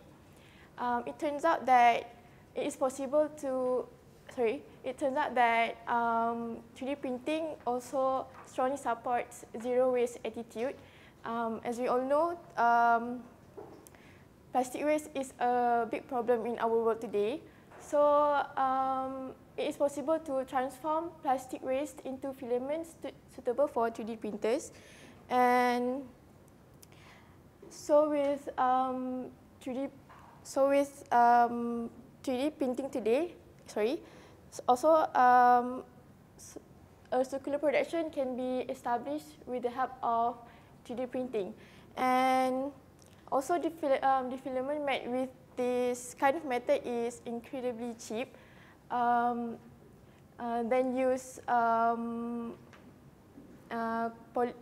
commercial polymer materials, as it still retains the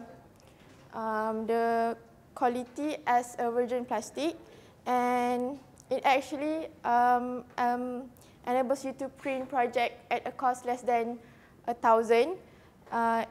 Then you use commercial polymer filaments, and the process to make useful products out of plastic waste is very straightforward. It follows the steps. First, collect plastic waste.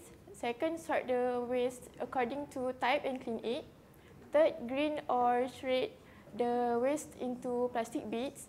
Next, extrude the bits into 3D printing filament or feed them directly into a 3D printer equipped with a material hopper, as I put a picture there so you can imagine it better. Lastly, print a product. And therefore, there will be a growth in sustainable 3D printing materials such as recycled, reusable, and biodegradable plastics. Next, I'll be explaining about the 3D printing trends and applications for the COVID-19 pandemic. And here is why 3D printing enables on-demand solutions for a wide spectrum of needs, ranging from personal equipment, personal protection equipment, to medical devices or isolation room. And this versatile technology is also suitable to address supply-demand imbalances caused by the socio-economic trends and the disruptions in supply chains.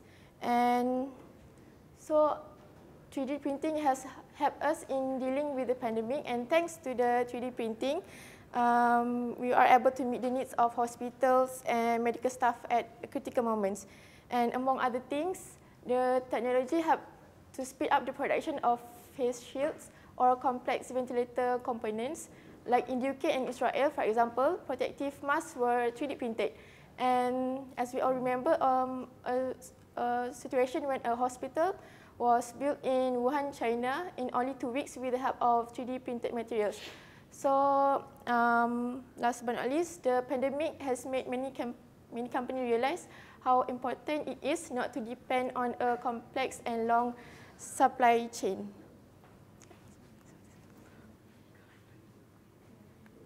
So, as a conclusion, as 3D printing technology continues to improve, it could democratize the manufacture of goods.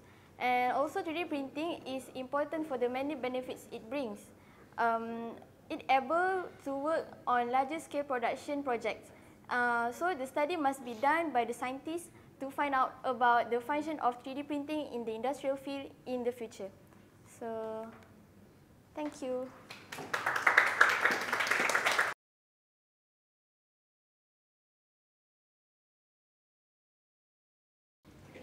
Assalamualaikum and hi. So my group going to present about sustainability and health issue. So first of all, what is 3D printing? 3D printing is structuring a three-dimensional object in its physical configurations from its digital form. As you can see in this slide, is due to the process of layering itself. The other definition of it is an object or structure that has 3 dimensions, which include width, length, and also height.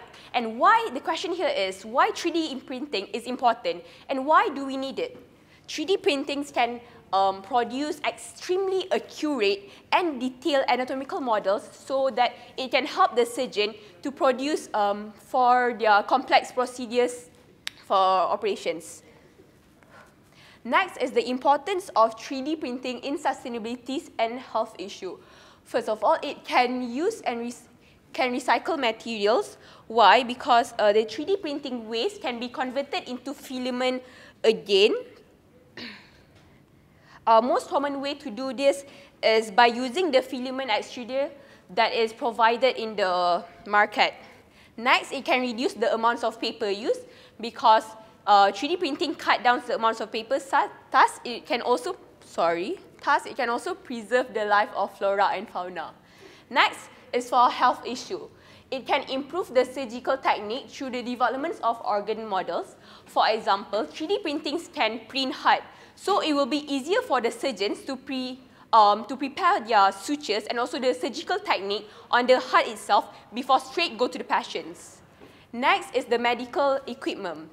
If you watch Grey's Anatomy, you can see that in that series, Dr. Richard Weber produced a 3D printing pen that can detect cancer. So if you're in an operation and you're done with the operations, you can detect whether the cancer is left in the human's body or not. Next is for implants and prosthetic. So for example, if Arinah is involved in an accident that caused her to lose the ability to use the hand, she might need to use prosthetic. So, sorry.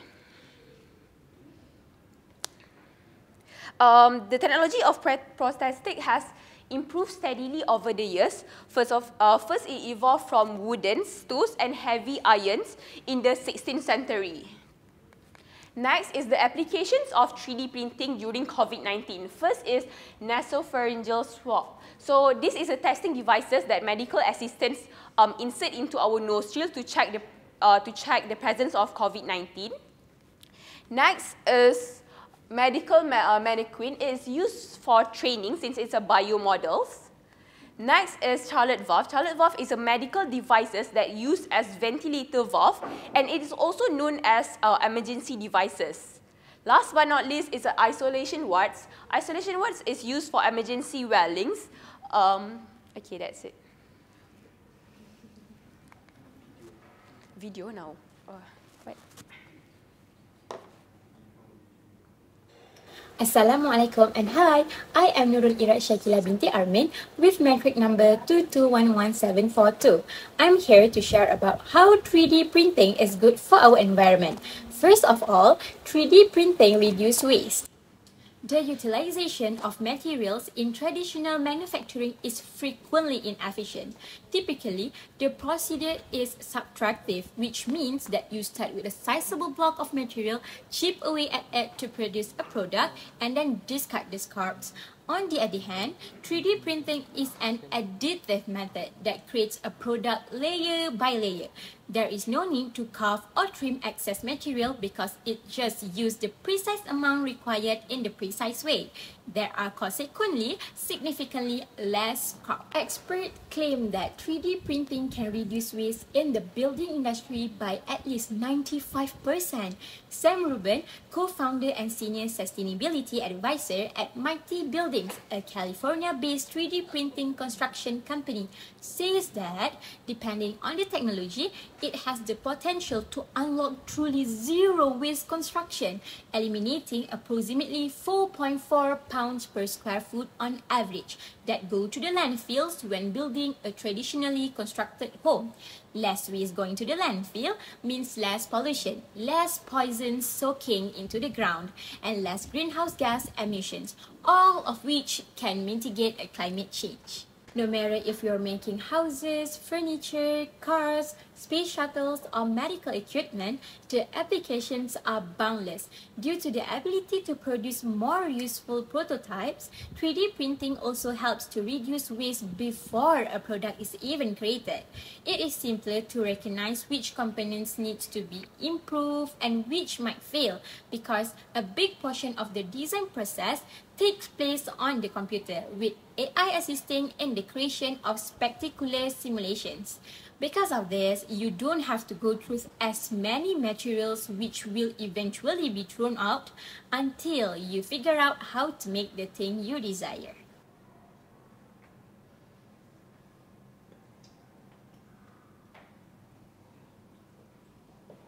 And I will continue some of the advantages from what Ira have said just now. Advantages.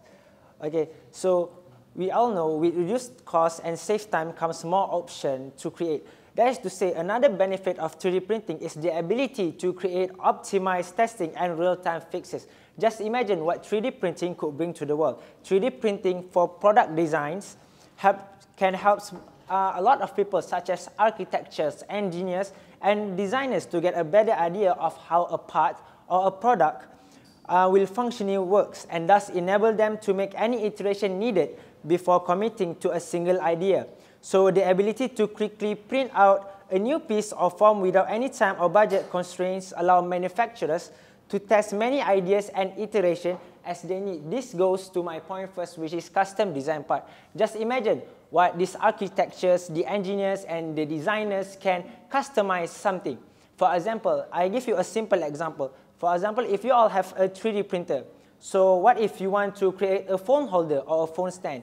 We can customize it however you want. You can customize it vertically or horizontally, or you can customize the design. Just imagine, for example, I give you what architects can do. Architects can design some beautiful buildings, so they can customize the building however they want. They can customize such as the structure or the building concept itself. What about engineers? Engineers, maybe they can design a robot or a gear or anything that they want. Maybe just like my friend from the group 6 said, the turbo from the aerospace. So my next point is print on demand. Print on demand means that when you have a 3D printer, you can print something anytime that you wanted it. If you wanted to use it right now, you can print it right now. So the advantages is it doesn't need a lot of space to stock the inventory, unlike right now traditional manufacturing processes. This saves spaces and costs, and there is no need to print bulk unless required. It also saves the environment. So just like my group 6 friend says, the 3D prints and files are all stored in a virtual library. which they can be printed using a 3D model as either a CAD or an STL file. This means that they can be located and printed when they need. So for example, if you are an engineer and you want to make a project, a robot, and when you are making that part and there are some pieces that are missing. So when the pieces are missing, you can print it on demand, like you want to print this. Oh, you can locate it in a split second because it is located in the virtual. It is located in your computer. You can locate the files and you can print it on demand. And it doesn't take long to 3D print it and use it in your prototype project. So that's all for me. I will pass it to my friend. Assalamualaikum warahmatullahi wabarakatuh. To continue the presentation, I will talk about the disadvantage of 3D printing. So for the first point is many 3D printing materials are plastic. So some material may be recycled plastic, but in the end it's still a plastic. Usually popular and cheap 3D printers use a plastic as the material. Although using raw plastic may reduce waste generation, the machine still leave unused or excess plastic in the print bed. So for your information, plastic can take anywhere around 20 to 500 years to decompose, depending on the material structure and environmental factors such as sunlight exposure. So the plastic byproduct end up in landfill negatively affect the environment. Plastic also limit the types of product that can be created from the material. So in future, 3D printers will need to use other materials such as metal or carbon composite to become more useful to manufacturers and consumer. So from the second point is encourage people to create more prototypes. As we know, counterfeiting is one of the most significant disadvantage of 3D printing. Anyway, a product blueprint can forge product very quickly. Patent violation will increasingly become more common, and identifying counterfeited item will become practically impossible. So as a 3D printing evolve, patent and copyright holders will have a harder time to protecting their copyright. And company manufacturer unique product will be significantly affected. One way to prevent people from counterfeiting in 3D printing is copyright protects the original works of the creator. So for the last point is 3D printing still use electricity. So while production times may be considered, the amount of energy required to create a product is still high. It can take a lot of energy to create something small, and you are trading one problem for another, which is use a lot of electricity. So in order to lower the uses of the electricity in 3D printer, we can adding enclosure to your 3D printer. So that's all from me. Thank you. So we go to the next part, which is potential hazards of 3D printing. There are three hazards, which is breathing in harmful chemicals or compounds. The second one is skin exposure to harmful chemicals or solvent, and the third one is risk of fire and explosion, since it conducts in very high temperature. So there are two primary threats that we will expose to, which is ultrafine particles, UFPS, and the second one is volatile organic compound, which is VOCs. So what is ultrafine particles? It is referred to as nanoparticles. So since it is small in size, they can be inhaled and go to our bloodstream and harm our bodies. So by exposing to ultrafine particles, they can lead to cardiovascular disease, respiratory infection, and lung disease. So we go to the second, which is volatile organic compound. So what is volatile? Volatile is a substance that can evaporate at normal temperature. So it is easily to evaporate at normal temperature. So volatile can vaporize even at room temperature. And some materials that use in 3D printers, which is such as nylon, PLA, and ABS, will produce will produce volatile organic compounds such as butanol. And some VOCs are thought to be active carcinogen, which is cancer active agents. And in some cases, in 3D printers, they also use chemical solution to dissolve unnecessary pieces of 3D printing. So this solution is very corrosive. It can cause blindness and chemical burns. Okay, next I will explain about ways to protect from hazard of 3D printing. Actually, ways to protect from hazard of 3D printing depends on the material that we use. Either is metal powder or filaments. The ways that we apply is not totally can avoid the hazard, but it can lower the risk.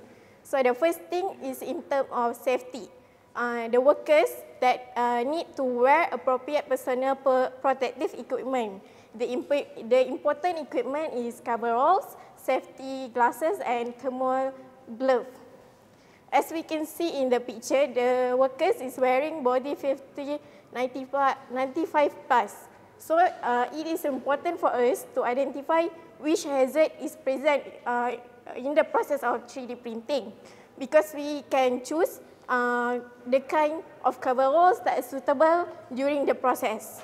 For example, if we are dealing with corrosive chemical solution, we must use coverall that have a higher resistance to chemical splash and chemical burn. So for the second point is to reduce time workers are in proximity to printing equipment. The alternative way that is usually used is to set up the camera that are near the printing machine, so we can see the process of the printing without coming near to the machine. Okay, moving on to the next point is only trained professionals should operate and have access of 3D printing, because they know the risk of 3D printing and they are trained on how to protect themselves with a correct way. So in terms of equipment, is first to opt for material and equipment with lower emission. Different filaments will produce different emission. For example, if we can compare PLA, ABS, and nylon, the PLA is more environmental friendly because it's bio-based and it is biodegradable. So for the last point, is place 3D printing equipment in the proper location. 3D printing machine should be placed in the room that have a high airflow and operable window and has exhaust to the outdoors. The effective way is to use HEPA ventilation. The easy way to visual HEPA is during your primary school. You have like a fan that attached that to the wall. That is a visualization of the HEPA ventilation that can filter any emission that are emitted during the 3D process in the, from the indoor to the outdoor. Okay, I think that is all from my group. Thank you.